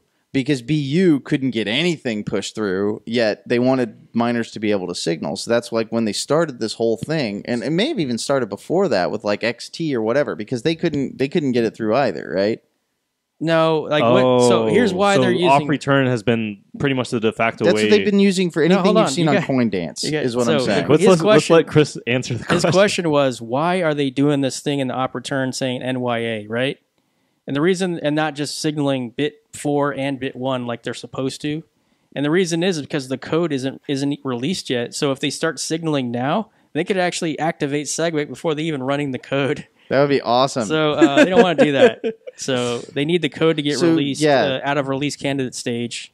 And I was saying earlier that I know it's been released because I released it myself. So this is a pre-intent signal. You know what I mean? It's got not you. the actual activation signal. Let me ask you a question though. When it is released, are they going to use the version header or? Yeah. They'll release. So when you look at the version header, you'll see values like 500, 5,830,000, that kind of thing.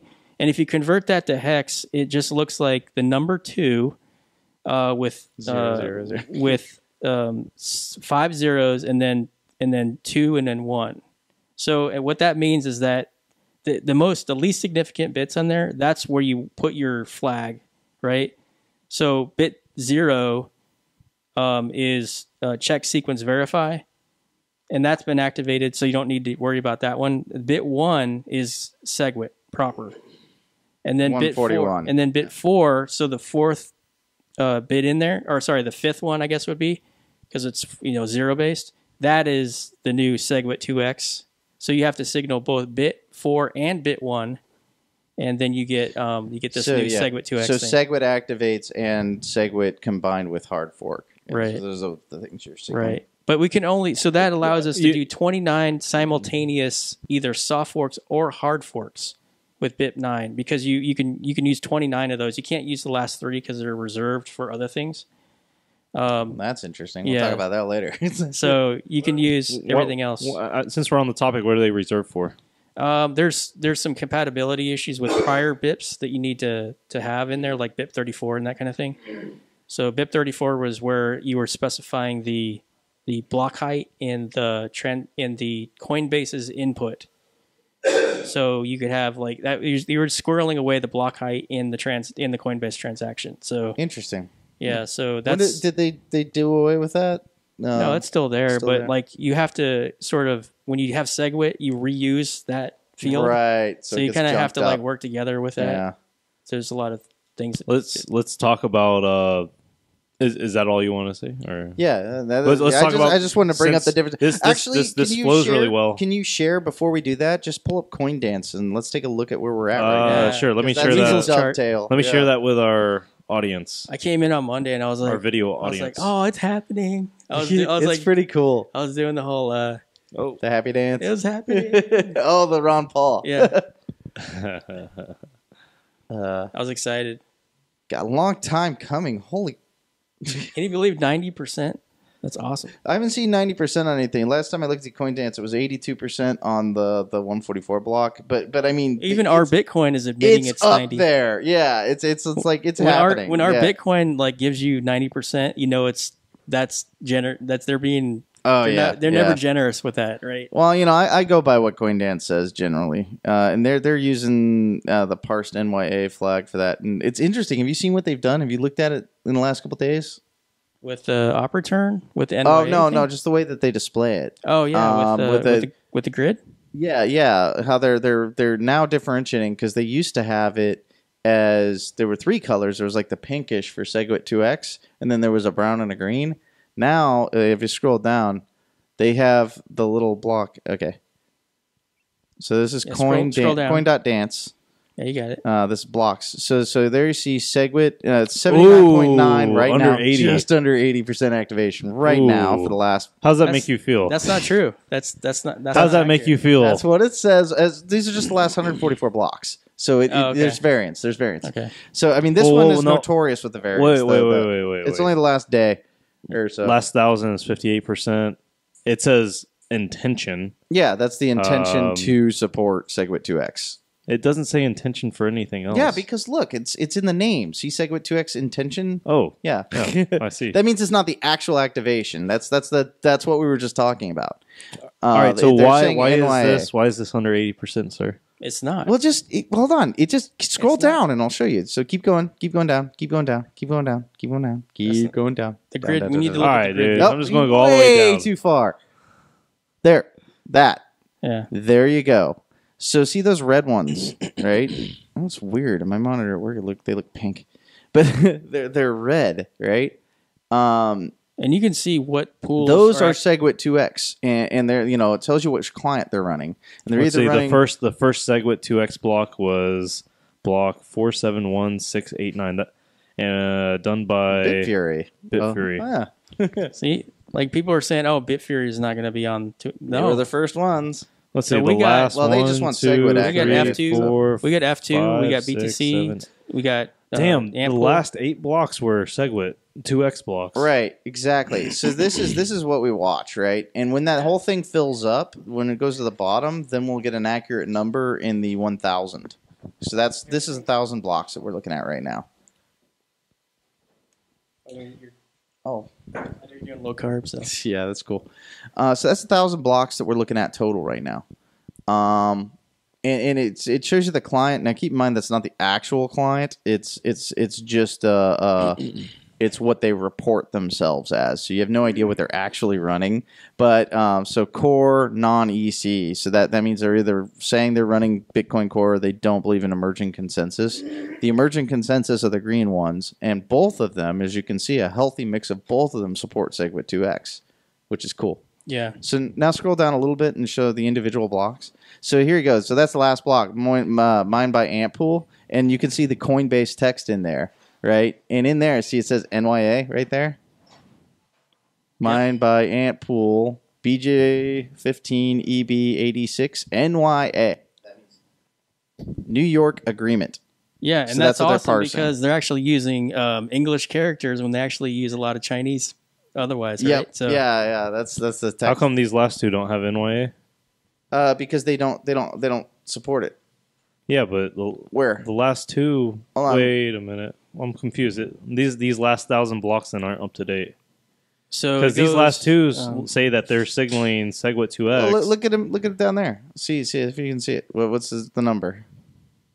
Which one? No. See, look, it'll tell you. Right. Block 472-620, 472-620. NYA. Where's NYA? You don't see it? Oh, I see it. Yeah. I see it now. I was looking for it at the end, like this guy. well, first they're cussing you out in Chinese, and then they're saying NYA. And yeah, then they do more cussing out.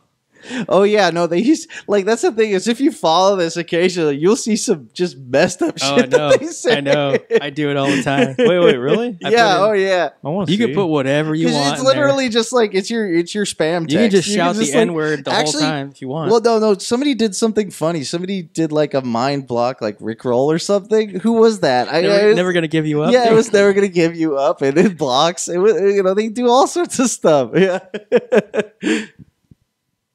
It's hilarious. Yeah, I mean, because literally they can put whatever they want in there arbitrarily. Yeah, I disagree with CoinDance here because they should be printing the UTF-8 version of that code. See, look at that. How dare them? Wait, what do you mean? Where? See the You mean like the Coinbase, the Coinbase's text? Yeah, that is actual what do they call the characters? Oh, kanji characters. Well, that's Or not Japanese. There's a fish right here. Yeah, but there's characters.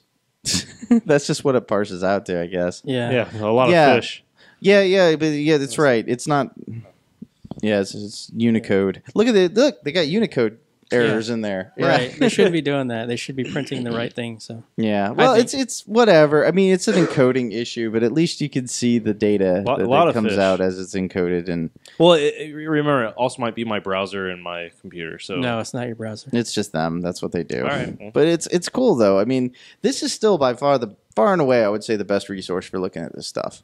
They've got all kinds of charts and graphs. Are you surprised at what happened with this? No, I'm not. Honestly, I mean, well, I'll tell you, I've been really surprised because usually when people say, "Yeah, we have 99% support," and then you go to CoinDance and it says like it went from 20 to 25%. Because the whole thing with Segwit activation is everyone, like Adam Back, thought it was going to be going to like 95%. I've never heard. Okay, so I've heard very vocal people on both sides say absolutely not, hell no, but I've never heard a miner say that. I never heard a miner be like, no, this won't work ever. I'm going to talk to people this week about Segwit 2X at the Atlanta Blockchain Meetup, and what I'm going to tell them is this whole thing is about the miners wanting to get rid of Blockstream and all of their core devs. That's the only issue that they want. People like Jihan, he's told me himself that all he wants is to get rid of those people. He hates Greg Maxwell and his crew with a passion. He wants to get rid of those people. I would argue, though, this doesn't get rid of them. But no, what it does is it installs a buffer. It proves that there is a buffer layer in between them now. They can't submit code and directly expect it to be executed. Right. There is a gatekeeper layer now between the core developers and the miners to where they don't have to accept it in the exact form they're given. Right. And that's the key differentiator. Because basically, when you look at Segwit 2X, it is 100% the Segwit code with a minor modification. Say, oh yeah, also you have to have block sizes. So exactly. That's it. But I mean, it's like so that if the miners do that doesn't mean they're gone. It just means they don't have total and complete control. Yes, but what it took to get this done is to give it to Jeff Garzik and to a lesser extent myself and Jeff and Justin, and say, we don't like these guys, give it to these guys, to have them give it to us. Because you know what I mean? It's almost like a childish thing. It's like, well, see, now it's going to be weird because you're going to get into some sort of weird gotcha arms race where they try to slip stuff past. You know what I mean? I don't know. It's so gonna be weird. What we're wondering now is if Core is actually going to merge the hard fork I back doubt in. that. I highly doubt that. Well, then they're done. They're completely done. Well, no. See, that's the thing is, okay. Well, they can release it into Core, but see, I think what they're probably going to bet on is if they enable new features and they do that, these new features that you don't have, you have to grab their code, because really you're running their Segwit code, right? It's exactly the code that they wrote. You just take it and add little things to it, right? Right. It's not like you rewrote Segwit from scratch, No, but if they don't merge that hard fork code, who's going to be running code without the hard fork in it? Well, they can run a parallel repo, put it out, and then just nobody will run it. Yeah, but on principle. Well, what point? The purpose is they'll do it on principle. I mean, don't think so. I don't know. And they may not. Well, I guarantee you, Luke Jr. ain't gonna. Luke Dash Jr. He would change proof of work and then move on. That's what he would do. Oh yeah. Well, that may still happen with him, but I mean.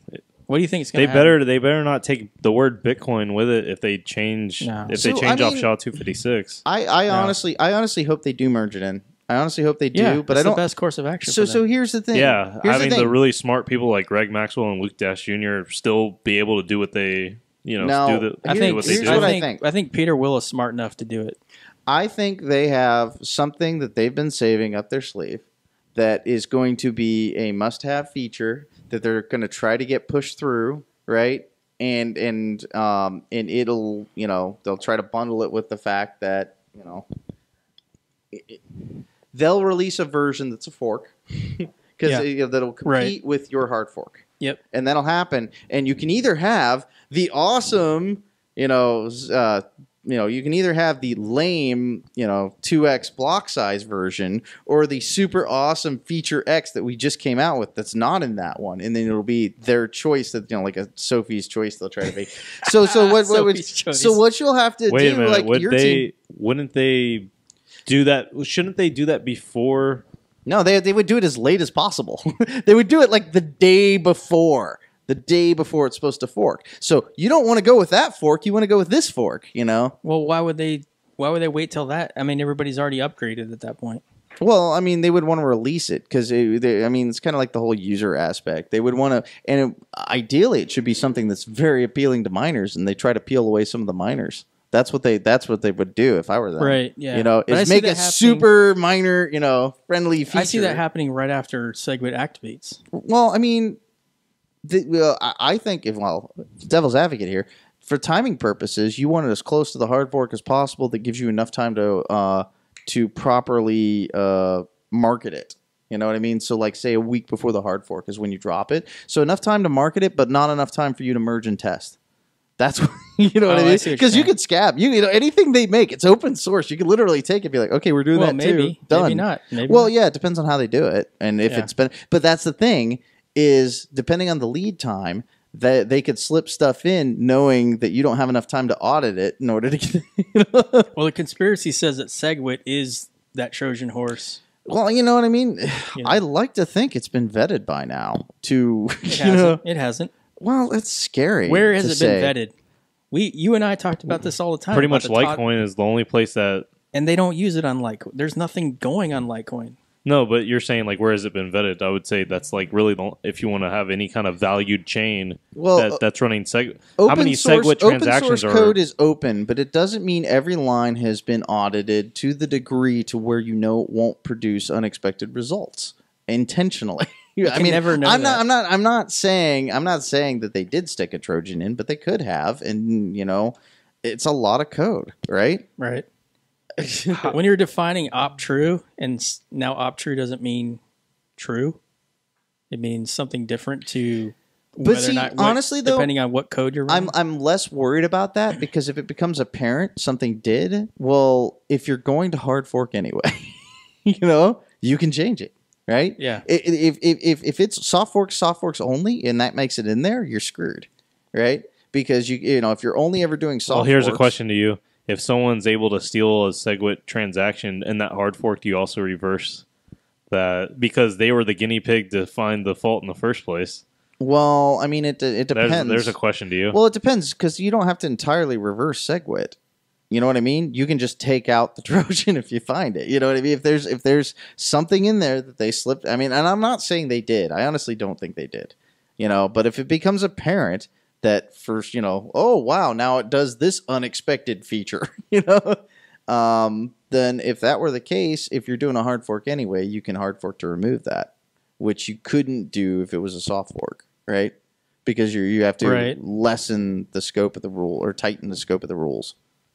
Yeah, Jeff Garzik had a really good talk in Amsterdam recently at Bitcoin Wednesday, their YouTube channel, at the Amsterdam meetup, and he talked about how insidious soft forks are, and how they're essentially a way for an elite few to make changes, to make economic changes to the Bitcoin protocol. That's what I don't like. Is it literally forces everybody? There is no opt out to a soft fork. You cannot opt out. You cannot opt out. You can run your old code, but the network you're running on, even though your machine's code doesn't, the network you connect to now has fundamentally different characteristics than it did before. So you're basically, with the help of the miners, of course, you can have collusion between a very small number of people to fundamentally change Bitcoin, and there's nothing anybody else can do about it. This is nothing new, though. This is what Mike Hearn was saying years ago, and I've always kind of agreed. Soft fork only is, to me, bullshit. It's insidious, and they're playing it off like it's the only safe way to do things, which is not true. Well, no, I mean, Monero's evidence of that. They hard fork every 6 months. Right. They haven't crashed and burned and died or anything of the sort. Interesting. So, yeah, because I automatically think back from Jay with BitDevs, right? Who's never hard fork if you don't need to, always soft fork. I've never been of that persuasion, honestly. I mean, I think, and Gavin tried to do this back in the day, is he wanted to set up a regular cycle hard fork, even before Monero was doing it. Yeah. And he's saying we should hard fork every 6 months or whatever he said. And then you clear out all those old clients. Because it's like, oh, well, here's all these things. We could either hack Kludge forever, try to get it to work, or we could just say, no, that's the way it is now. Well, so they're very hypocritical, they being like the core devs saying that only soft forks are appropriate. Because on one hand they say we need a homogeneous network. We need only Bitcoin core that we produce on the network. It's too dangerous to leave this to the only to the. Can't have multiple clients. We can't have multiple clients, but at the same time they say, oh, we only could do soft forks because that's the safest way to do it. Well, you're creating the very thing that you say you don't want. You're creating a heterogeneous network. People are running like 0.07, which is like from 2012. On the same network that you've got you have multiple versions running on. That's a heterogeneous network. Now I understand that Bitcoin D is the stuff that was produced under the same, I guess, batch of people. Maybe not really, but similar. So they're being very hypocritical when they say things like soft forks are the only things we should be doing. I think maybe I'll play devil's advocate. If you're going to make a robust money system, I shouldn't have to worry about a hard fork changing stuff over, and then maybe I don't know. Yeah, but you shouldn't worry about a soft fork changing stuff over either, because that's the problem. Is a soft fork, whether or not it doesn't affect the computer, the machine, the code that's running on your machine. What it does is it affects the network you connect to, so it limits what the code on your machine is able to do on that network. Right. It's more insidious even. It's not. And you didn't agree to that change. That's the big thing. You didn't agree to that change. You didn't agree to that change. I didn't agree to that change at all. And your funds could be unspendable depending on what the change was. Sorry. Right. Yeah. I mean, they could soft fork to render it. Yeah. So, I mean, your funds could be unspendable after a hard fork. No, yeah, but you have one chain. You have one chain where they're still spendable on a hard fork. Yeah, that's true. You do have the old chain. So that's the thing, is in a hard fork, you have the possibility of retaining the old chain. It might not have any hash power. It might be worthless. But you can run that, point. Like Luke Jr. is going to be doing. You could run that old chain forever on your own goddamn. You could mine on that chain too. Yep. So you could do it. Yeah. But I mean, if you really like that version, you can. Well, see, that's the thing, is you can do that with a hard fork. That's your option. With your soft fork, you can't do that. I mean, you can continue to run your version, but the network you're on no longer supports that. You could, but you'd have to hard fork yourself. Exactly, yeah. And don't ever fork yourself. So there's a lot of the misinformation campaign is just insane. With saying we can't. It's too dangerous. People are gonna, they're gonna hard fork off the network. How many people actually talk about this stuff and actually are technical though? Because those people are so passionate about talking about these very technical points. Well, right? And you hear the same thing out of the core developers. That's why I mentioned Jeff Garzik. He lays this out and says, look, here's the deal with this. And he's as technical as it comes. So if you take a deep dive into these issues, you find out that you're being sold a bill of goods, and it's all propaganda. Right? I'd be inclined to agree with the statement, but I mean that's the way I've always seen this issue: hard fork versus soft fork. Soft forks, I see it the other way around. Soft forks are great if you can get away with them, but if it's something important, it should be a hard fork. You know, soft forks are great when they're not economic. They don't affect exactly economics. If they don't impact economics. If it's a trivial soft fork that's not going to impact the way the network operates. Yeah, like check. It's not going to change. Verify. Not going to change incentives. That's the biggest. That's my delimiter. If it does not change incentives, economic incentives to operate on the network, soft forks are fine. Right? Yeah, like check sequence verify. It didn't really affect any economics, right? No. It just added new functionality. Exactly. And there's no reason a hard fork for that, right? So, if you had I mean there's no reason to. Something like that there isn't. There the other thing would be technical complexity, and that's the other argument about Segwit. I mean, Gavin said it at first. He said, yeah, because they came out with the idea. They said, oh, here's Segwit. And Gavin said, like, the very next day, he read the proposal. He's like, yeah, that's great. Let's do it as a hard fork. Like the next day. Yeah. And he's like, because you just do it, clean fork. You no longer have two transaction types with Segwit because you don't have old traditional legacy transactions and Segwit transactions. There's just transactions, and they're all Segwit if you do a hard fork. Right, but Segwit is a little bit weird because now you have to retrofit the rest of the network, all the other things like wallets and block explorers, and you have to retrofit all that, which is incredibly intensive, right? Yeah. So I mean, if you did a hard fork, that would be a severe issue, huh? Either way, soft or hard fork, you still have to retrofit everything. Right. But I mean, the difference is with the soft fork, you do the one advantage, the benefit of a soft fork is you can retain legacy as long as you want to upgrade. That is a benefit, I would say. Because, you can keep running your old shit until you get around to upgrading. Yeah. Yeah. Great stuff. Oh, I forgot to talk. I was looking through my tweet history. I wanted to bring this up with one of the ICOs. Apparently, Bancor was 40 lines of code.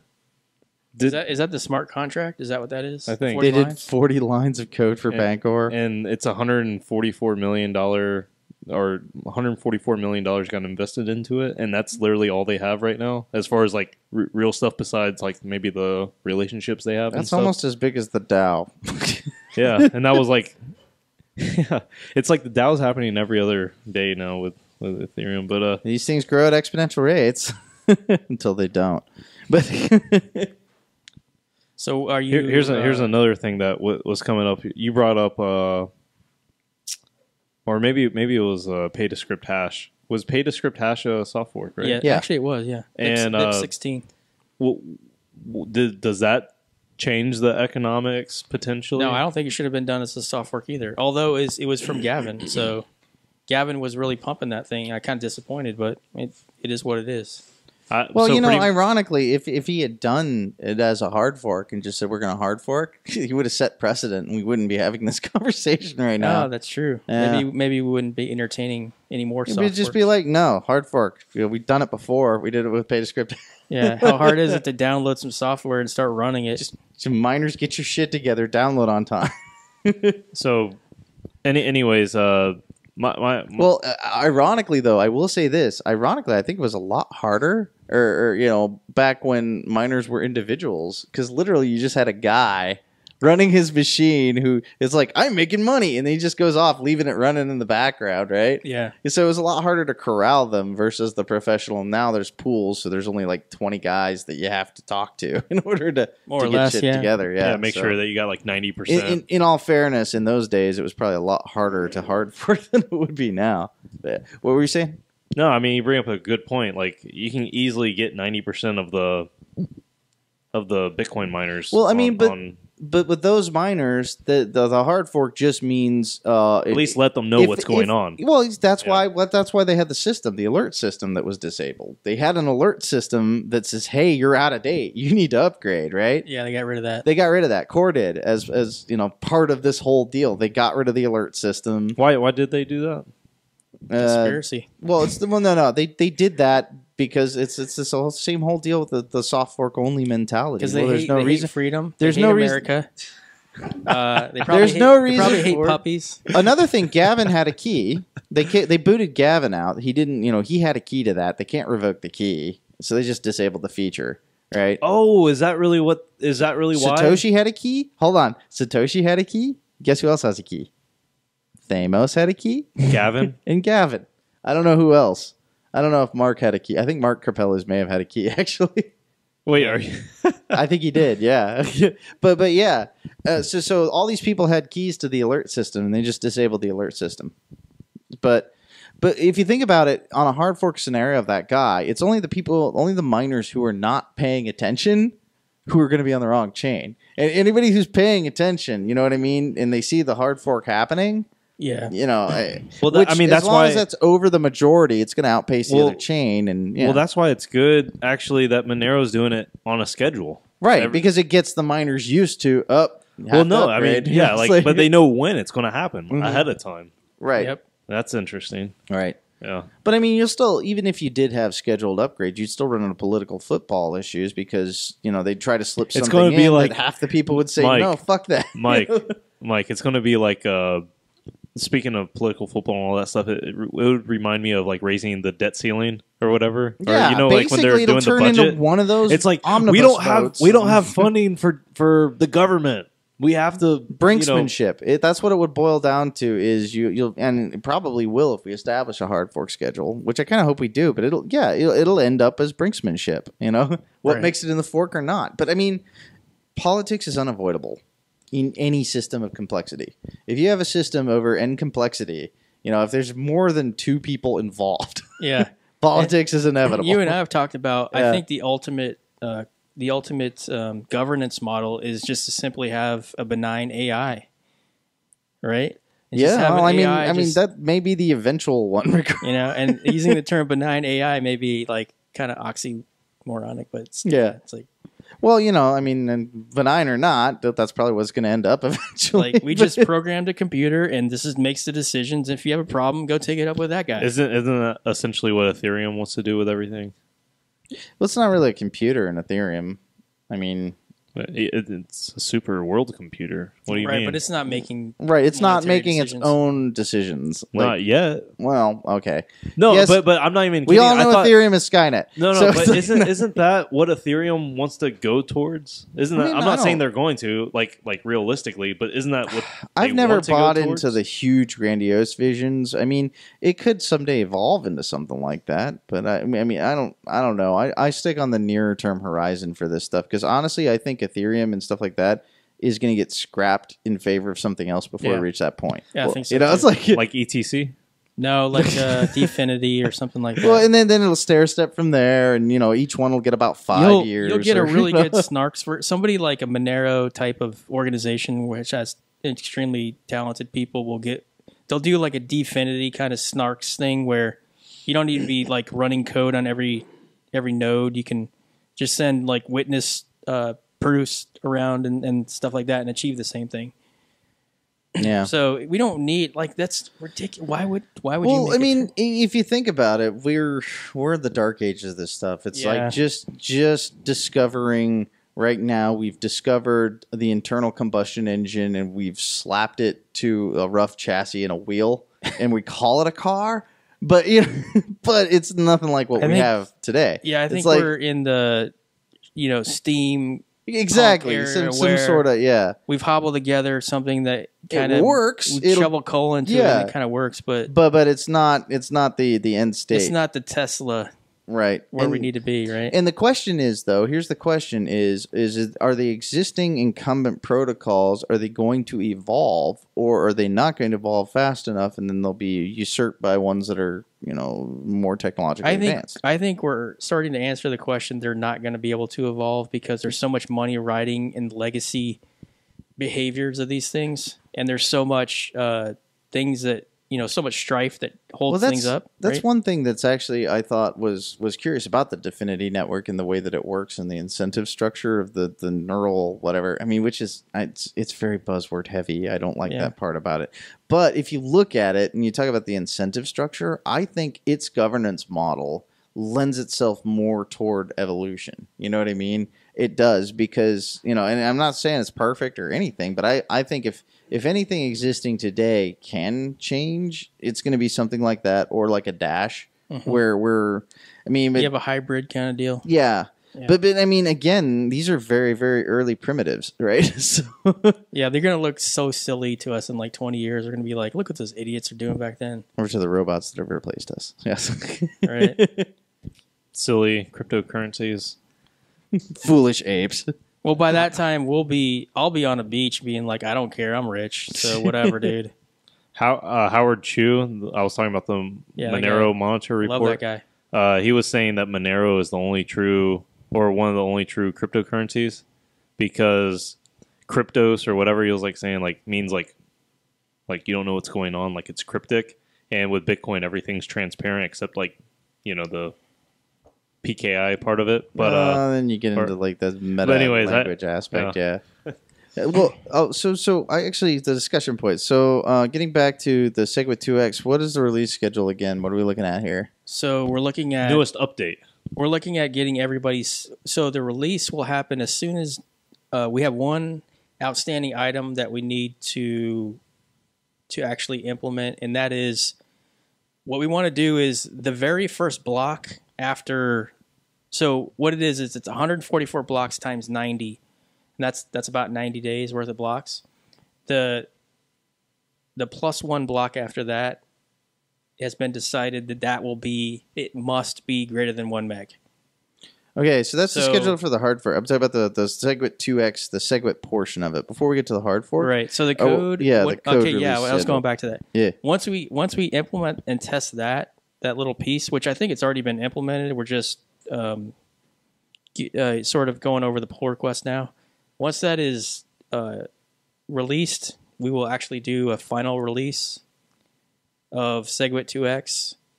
The miners will then immediately start testing it and hopefully get running it next date. Yeah. We're talking about next week. Next week. Okay, cool. And then immediately after that, so the drop dead date is to have everybody signaling 80% by July 28th or something like that.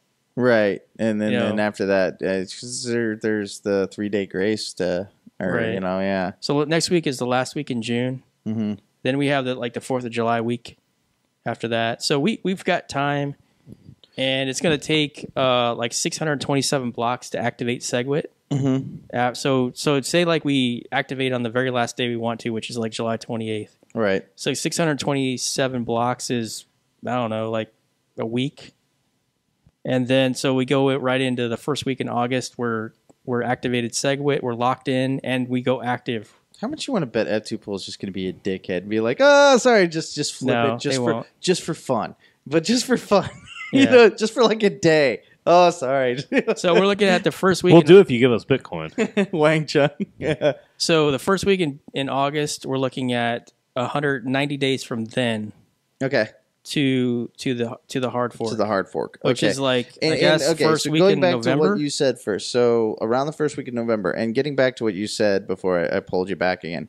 So the hard fork's going to activate, and when it does, it will not, for the first block, it will not accept a block that is under 1 megabyte. And then after that restriction is removed. But for that first forking block, and if correct me if I'm wrong, the reason that it does this is to create a definitive hard fork that is incompatible with the old network. Yeah. To get the hard fork going. So one side of the fork will only accept for this block when they split. One side of the fork will only accept 1 megabyte blocks or under 1 megabyte blocks, and the other one will only accept over 1 megabyte blocks for the initial block. Correct. So that's handy. I remember reading about that. That's an elegant solution to it to ensure a timely, orderly hardware. Who was it who came up with that? That's a great idea. I'm trying to remember who was talking about that. Maybe Sergio. Maybe not. Maybe I'm giving him credit. I don't know. I remember reading about it on Reddit, and I was like, man, somebody was actually, he's like, oh my God, they actually listened, because there's some guy who said, hey, but it's really true, because otherwise, if you didn't have that provision in, you would be in this quasi, are we forked, are we not forked state, because you wouldn't know specifically what the forks are, because the blocks would be valid on both sides until it's randomly someone decides to produce a larger than 1 megabyte block. Right. So then the question is, well, what if the mempool doesn't support that? And so we're going through some of these edge cases. What do you mean? Well, what if there are not enough transactions to get a 1 meg? Oh, on that block. That's a very important point. So, yeah. What if there's not as?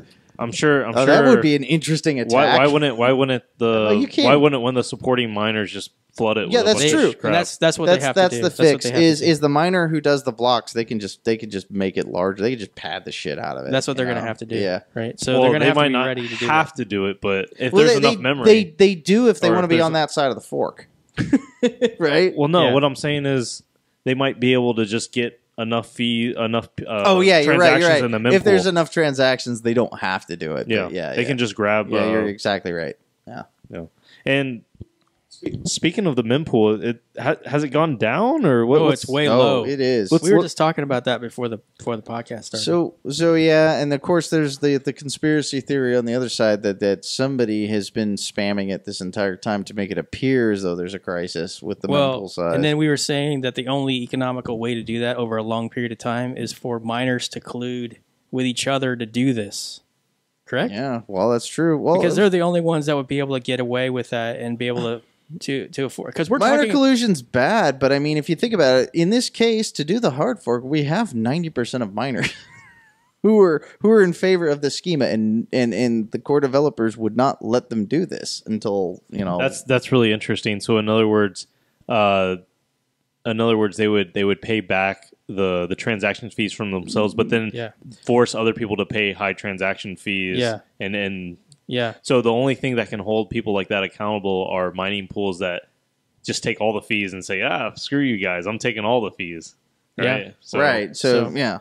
So it is weird that this is like, because I looked at the mempool and I was like, it was like 7,200 and I was like, wait. So I thought it was 7,700 and I was hold on. Let me share this with everybody.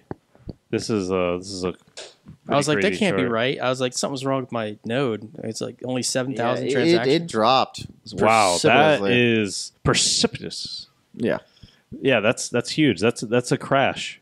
Mm-hmm. Yeah. Bitcoin crashed. That's a crash. Bitcoin crashed, everybody. Yeah. So I mean, what's the mining? So fees? literally, we only have 8,000 transactions in mempool at this point. We should sweep. Like if the fees are down, we should sweep. Look at Trade Block.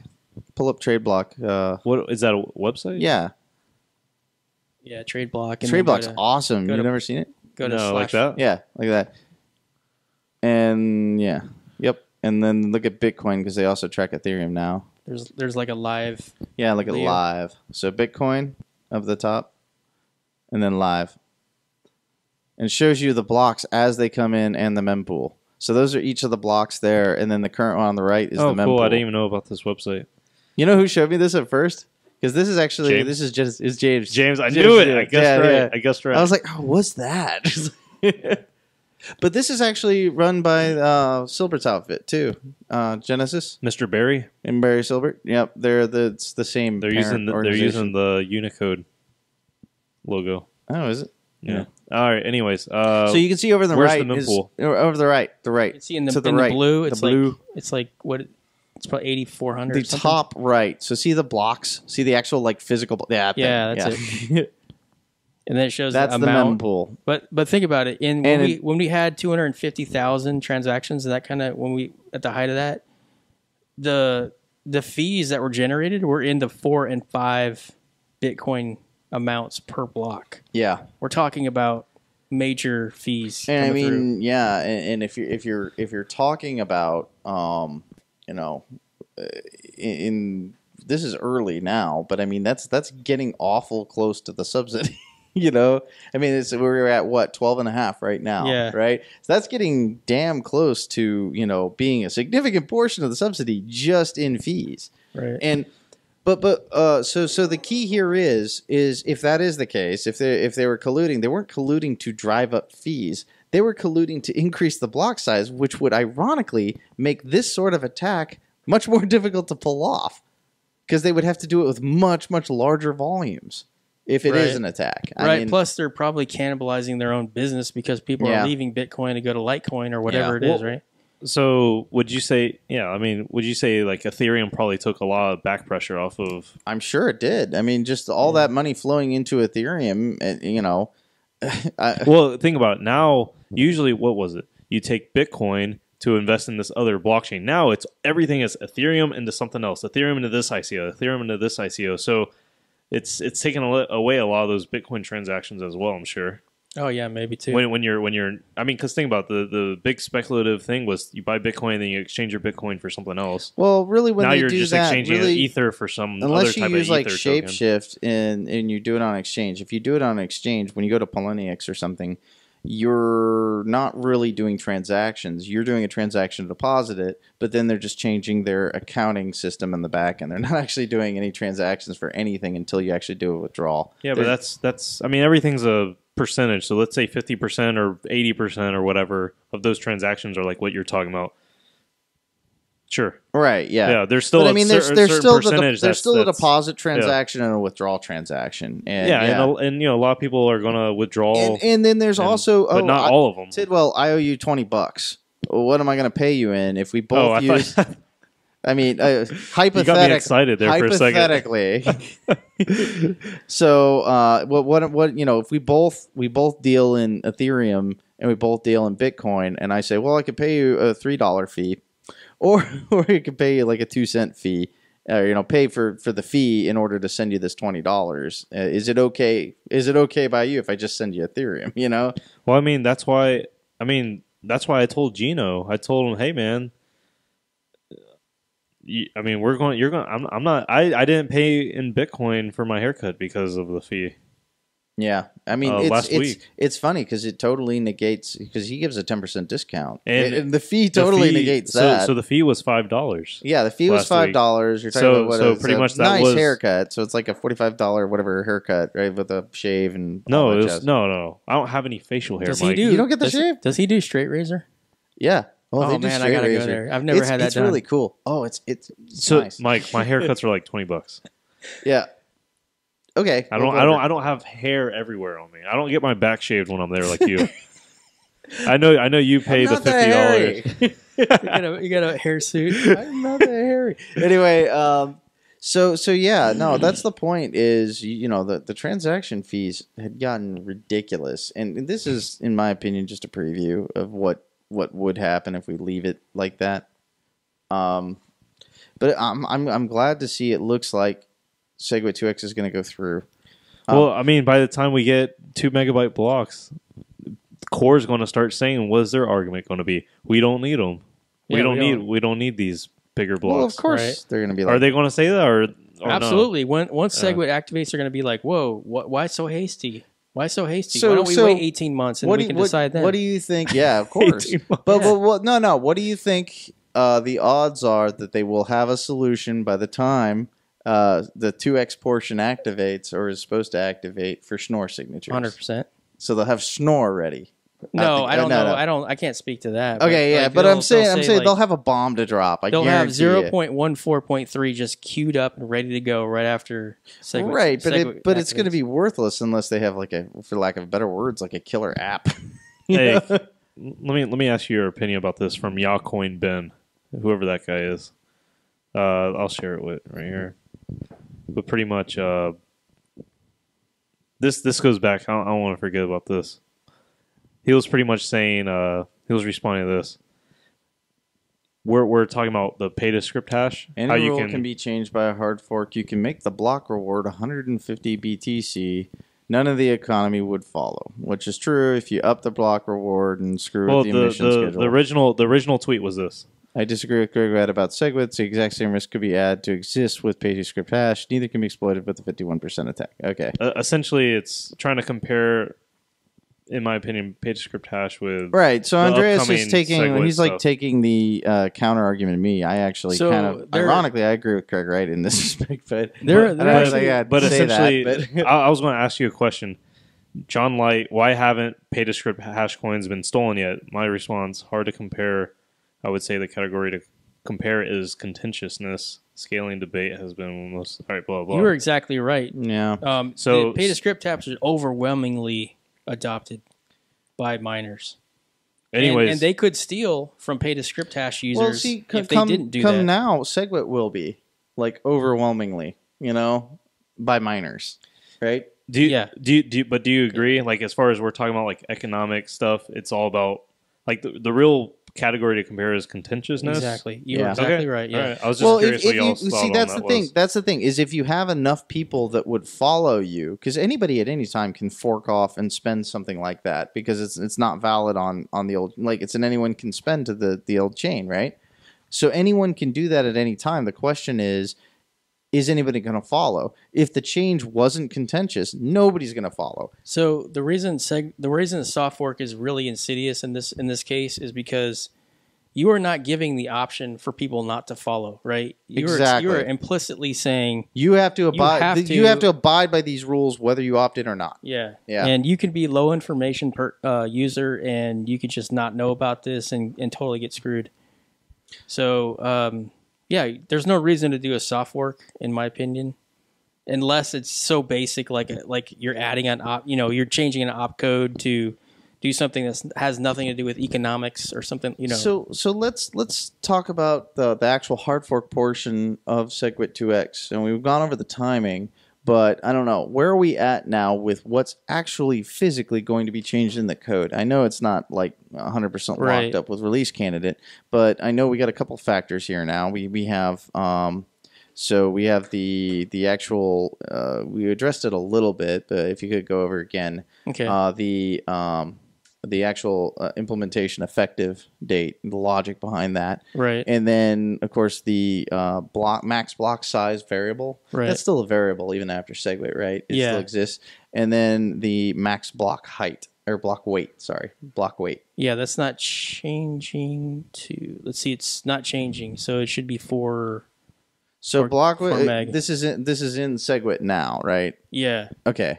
So we're okay, so first, we have what are the parameters for activation? You said 90 days, in blocks. 90 times 144 blocks, whatever that is. 90 days in blocks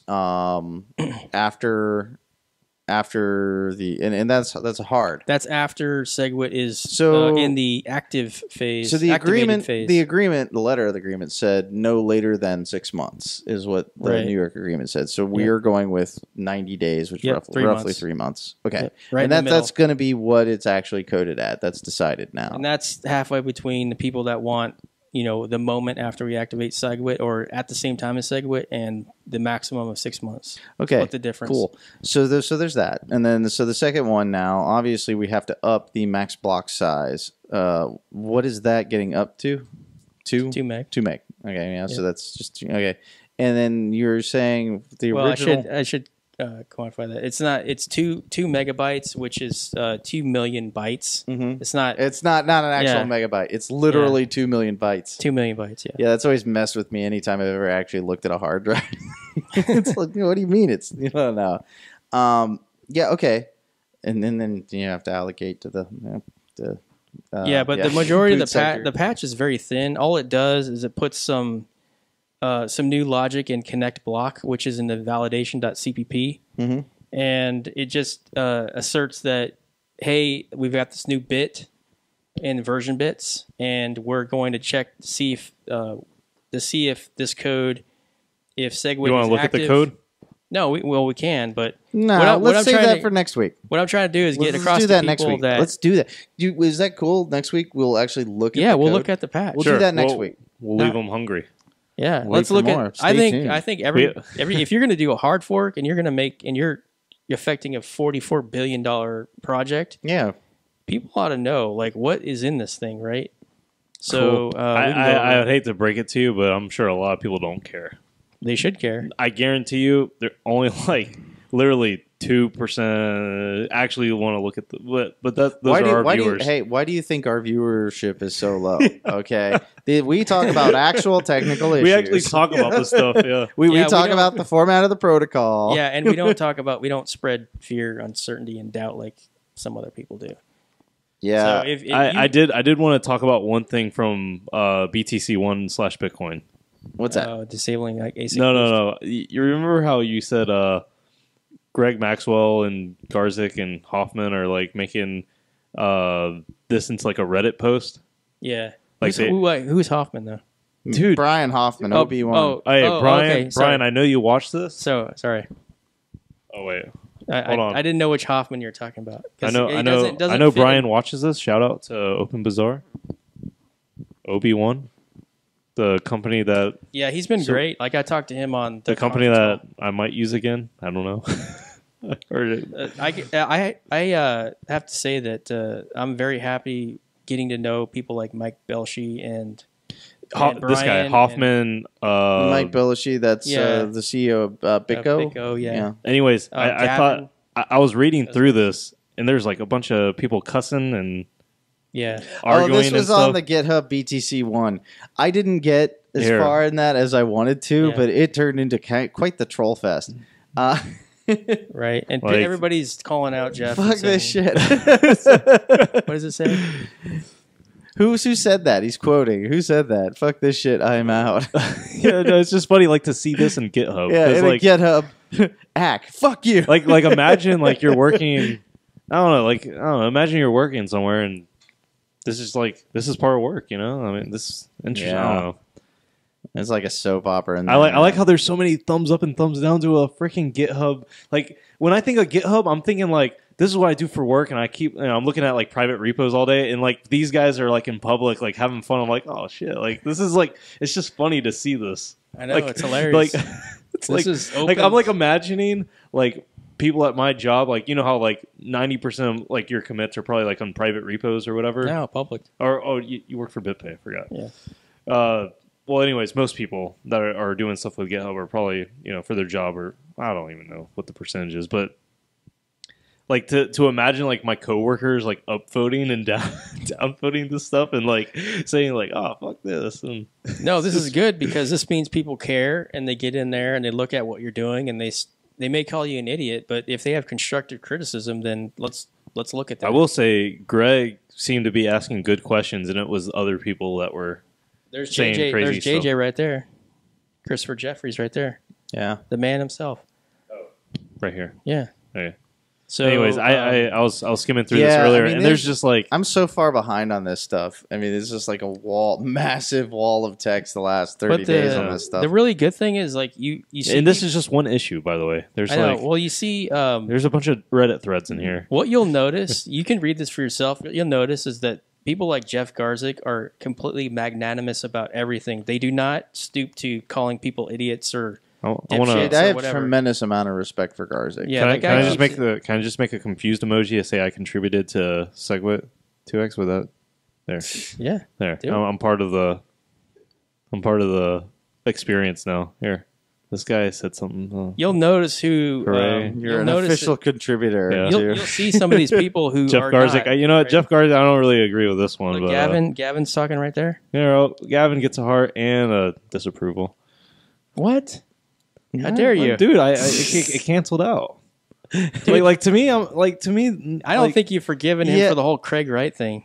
You're still holding the grudge. This whole thing is kind of bizarre. Just seeing emojis in. No, it's just funny because I never use these. Like we barely use these emojis with my work, right? Or any of my jobs that have to use GitHub. It's just funny, like, you know what they need? They need the poop emoji. Yeah, they need to implement the poop emoji in GitHub comments. Yeah. All right. Anyways, I just think it's funny. This is entertainment right here. It really is. Like I can't take it serious when I see. Okay, how do you know you're a nerd? Honestly. You get excited when you see Reddit issues or GitHub issues. When I participate in these conversations, I feel like I'm part of history. That's true. I mean, it's true. It's on public record too. Yeah, and it GitHub is forever. Well, I mean, these GitHub is using the GitHub blockchain. I mean, I don't want to say they're like the. I mean, GitHat SHA 1. These could be the federal papers of the next founding generation. I just hope they include my emojis. I include right there. So they will. Yeah, you're part of the record now. I mean, think about Bitcoin Airlog is going to be on every single project. Yeah. But I mean, that's the thing, though. They're open. They'll know exactly what he contributed to every single project. I think he's really into the readings. I don't think history will judge people like Greg and other people who are not always as professional as they would like to be. I think they'll look back and go, "Oh man, I was an idiot back then," because they do not conduct themselves Greg Maxwell? Yeah, I mean, I think he conducts himself a lot better than some people. That's true. It's all relative. But when you openly calling people dipshits and whatnot, like in public, I don't think that's very handy. Who did that? Greg Maxwell. Oh, yeah. Who? Adam Back. When you call... that's a famous quote. Okay. You know what it was about? No. This was about the Hong Kong agreement. And they said, well, because this is a kind of important story. So this was the original Hong Kong agreement, right? They sent, I take back everything I said about Maxwell. Adam Back went to, and he signed and it was essentially what the agreement we have now as the New York agreement is. It's very ironic, the exact same agreement we had a year and a half ago as the Hong Kong agreement, right? And so Adam Back signed a bunch of the miners signed, not all of them. And Adam Back signed, and he initially signed it as Adam Back, President Blockstream, because he wasn't the CEO back then; he was the president, right? So he signed it as Adam Back, President Blockstream, and then he crossed it out, and went back because after he had signed it as that, and he then signed it as Adam Back, Individual. So remember, think about the difference between this. There's Adam Back, well-respected cryptographer, cypherpunk, whatever, right? As just a person. And then there's Adam Back, who is, one of the executive leadership team of somebody who employs half of the developers, right? So the boss of Blockstream, right? Right. So sorry, Adam Back, a dude, or Adam Back, Greg Maxwell's boss. That's the difference there, right? So he signed initially as Adam Back, Greg Maxwell's boss, and then he, crossed that out, and then he re-signed as Adam Back, Individual, right? So obviously the miners were pissed about this, right? Right. Because it was like a total betrayal. We thought we were dealing, and we thought it was the developers and the miners coming to an agreement. But no, it wasn't the core team that signed anything. It was Adam Back, Individual. So first of all, there's a difference between Blockstream and the core team, because Blockstream's a subset of the core team. Why did Adam Back decide to do that? Probably because they contacted him and said, "You don't speak for us. You don't speak for us." Yeah. Okay. So I mean, and then the miners are like, "Who are you speaking for?" Well, yeah, exactly. All right. Because and that's the thing is, at that point, a lot of people said, "Well, it's null and void because he reneged the original thing when he changed his freaking signature." Because they were operating under the impression they were making a deal with the miners. Exactly. And they did not. And then Greg Maxwell completely ignored it. And, and this was a Reddit thread that he said this in. But he said, just because a couple of well-meaning dipshits go to Hong Kong and then they make a deal doesn't mean we have to abide by it. Or doesn't mean that it's right. Didn't call him by name, but alluded to Adam Back. Yeah, no, he and definitely someone else. Not by name, but he called Adam Back a well-meaning dipshit. But he said dipshits. Yeah, dipshits. So who else? I forget who else was there, okay. But it was a lot of different people. It was like a roundtable event. Who was it? Gavin went there. Right? Yeah, Gavin was there too. So you can look it up. Collectively called Adam Back and Gavin Andreessen a dipshit. You can look it up. But I mean, yeah, it's like why would you ever do that? That's it's so insulting to these people, right? So I'd like to ask another thing here. I know we're getting a little late. Yeah, we'll wrap it up soon. I mean, we're running out of stuff to talk about. So yeah, it's true. But before, one of the common criticisms you hear a lot from the other side is that this was done behind closed doors and the core developers completely cut out of the process. You hear that a lot from Eric Lombroso. Yep. So what as somebody who's active on the Segwit 2X project, what's your stance on this? What do you have to say? Okay, so behind closed doors, 100%. I don't think there's any way around people making agreements. You kind of have to do it without, what are you going to do? Like, just say, all right, everybody who wants to, basically the whole world, let's get together and sort this out. It's not possible, right? So I'm not defending that they got together and did this apparently behind closed doors, because it kind of reeks of that, and I don't like that either, so I won't defend it. But that's 100% true. But the other issue is that no core developer signed off on this. Yeah, that's the point. Because what people need to understand very clearly is, and I'm saying this again and again to people, is that the miners want the core devs gone. And that there's a reason they don't want the core devs ever to participate in Bitcoin development ever again. That means Eric, the person you just mentioned, Peter Todd, Peter Willa, all those people, these miners do not, they want to fire. Peter Todd's considered a core dev? Yeah. Well, he's part of the crowd. Yeah. I mean, I didn't they're very homogenous in their views. I would say so that. they want to fire these people. They don't want them participating in Bitcoin development anymore. Bitcoin? So hold on, or either that or so that too. Luke Dash Jr. He's a core developer, but he's not an employee of Blockstream, but he's a contractor for Blockstream. So I mean, they're all of the same mindset when it comes to certain key issues. So my point was, if they did sign off on it, the miners would be like, wait, hold on. Okay, why are these people agreeing? We don't want to agree with them because we want them gone. So they would question their own agreement if people like Eric and Sipa and all those people signed off on it. They would be like, okay, that's not the point of what we want.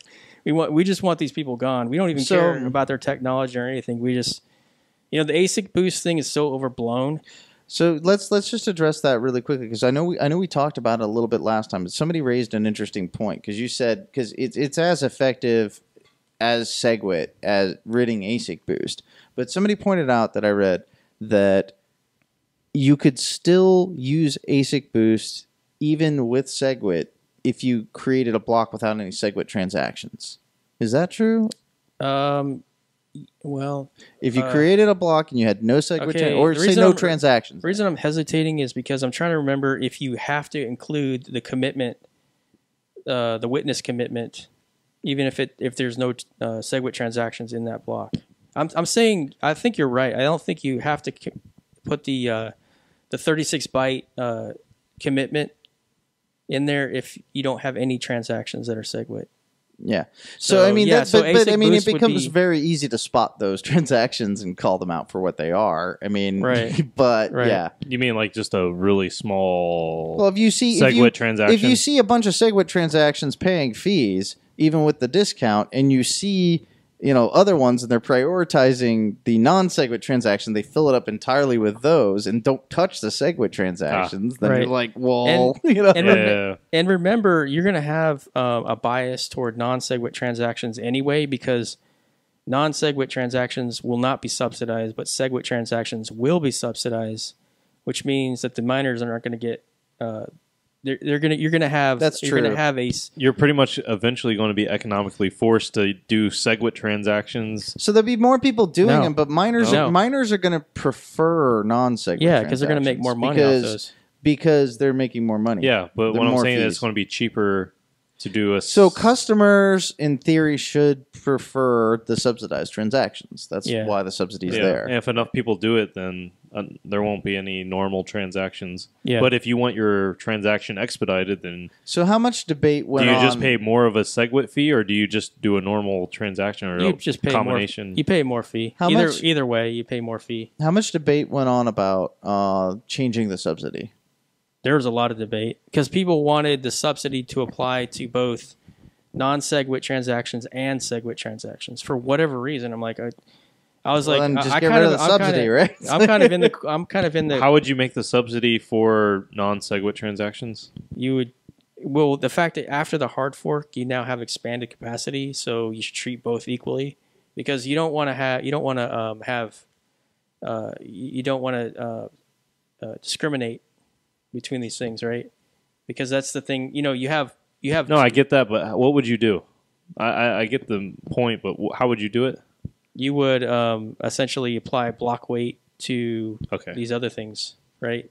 And so you would have these other transactions which have signatures in them and everything. And I don't know. So essentially, your bytes per Satoshi would also include the signature data and it wouldn't apply to that. So when you're now it doesn't apply to that. But if you're going to subsidize the stuff on chain, then you'd have to level a playing field, right? Yeah, that was the theory, is that you want to level the playing field between subsidized transactions and non-subsidized transactions. But that's not going to be the way it is. The way it's going to end up is you're going to only subsidize the Segwit transactions, because those are the ones that are doing the work to get rid of the signatures and actually have an effect on. It's trying to spur adoption of the actual Segwit thing. I can't think of a really good way to do that with it. Yeah, like what you're saying. Yeah, and Yeah. It's a complex issue, but at the end of the day, you decided to leave it alone. Well, let me just ask: was it due to you actually believed in the goal it was trying to accomplish? Yeah. Okay. As opposed to the other thing would be you just didn't want to change it because that's more complexity and more contention. Exactly. And, yeah. Like anytime you increase the patch, it's less understandable and more risk to the miners. Because this is a minimalistic patch. It's Right. supposed to be Segwit literally as written plus Right. as Yeah. much as possible. Yeah. Well, I cool. mean, I'm not 100%. I mean, I would prefer Segwit to be a hard fork. So. Yeah, that's pretty much it. We can talk about Segwit later if you want. We can go through the patch. I mean, the patch would take literally I think that would 10 be minutes to go an through. excellent thing to do Oh, for not next for us. show. Well, no, we'll take an hour. I mean, I think there's only like 10 files or something that it touches. Version bits and validation CPP. And well, we might have a lot of questions outside of that too because we don't. Mike and I don't really look at the code too often. So, by the way, the one thing that I ADD did as well. the most work on is for those of you that know anything about the fact that there's a testnet associated with Bitcoin, with the hard fork and with Segwit 2x, the traditional testnet that we have now is going away. We've rebooted it and it's called testnet 5. So we have testnet 3, which if you're familiar with testnet, that's the traditional testnet. We have testnet 4, which is the Segwit testnet, and now we have testnet 5, which become the default testnet going forward.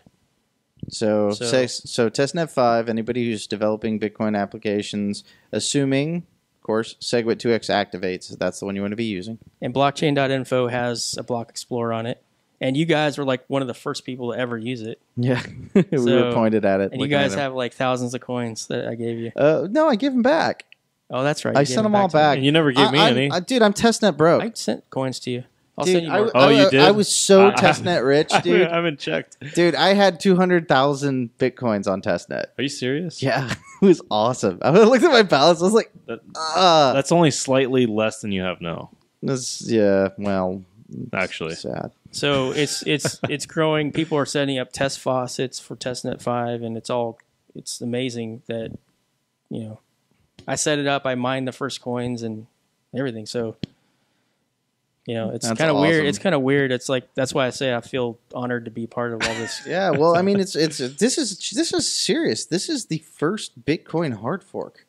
All right, first off, I'm still very cautiously optimistic. Okay, no offense. Let's not get ahead of ourselves. No offense. I am very cautiously optimistic about what adoption, about this working in general, just like everything. how? You think there's so many things I feel like there I can will go be wrong. usurpers that come in and just steal it away from us? Dude, I just feel like, for me, it's like Bitcoin has just been just time after time, just disappointment. So many disappointments, and I just feel like it's almost like I'm hardened to just never believe in. You're just like, it's not going to work. Yeah, I'm just like so like skeptical. Okay, but I'm so optimistic, hold on. but I'm just cautious. All right, at what point will you celebrate? Lightning Network working and being like I'm doing payments through Lightning and You mean payment yeah, channels but are I working. mean, okay, so you're not going to celebrate anything even if Segwit is active and the hard fork happens. I'm not going to be happy until I can do micro transactions securely. Okay, That's my to me right now, because when you get that off-chain microtransaction payment, I feel like it opens up a lot of it does. use cases. It definitely does. It does. And to me, that's what I'm excited about. So cool. Yeah. All right. I think that anyways, does it. So Mike, I think the knots has been found. Yeah, and our blocks have been doubled. I don't have a saying. Dude, thanks for propagating with us. Thanks for propagating is that with where we need to practice that? You want to do it again? No. All right. Bye, everybody. Bye, everybody.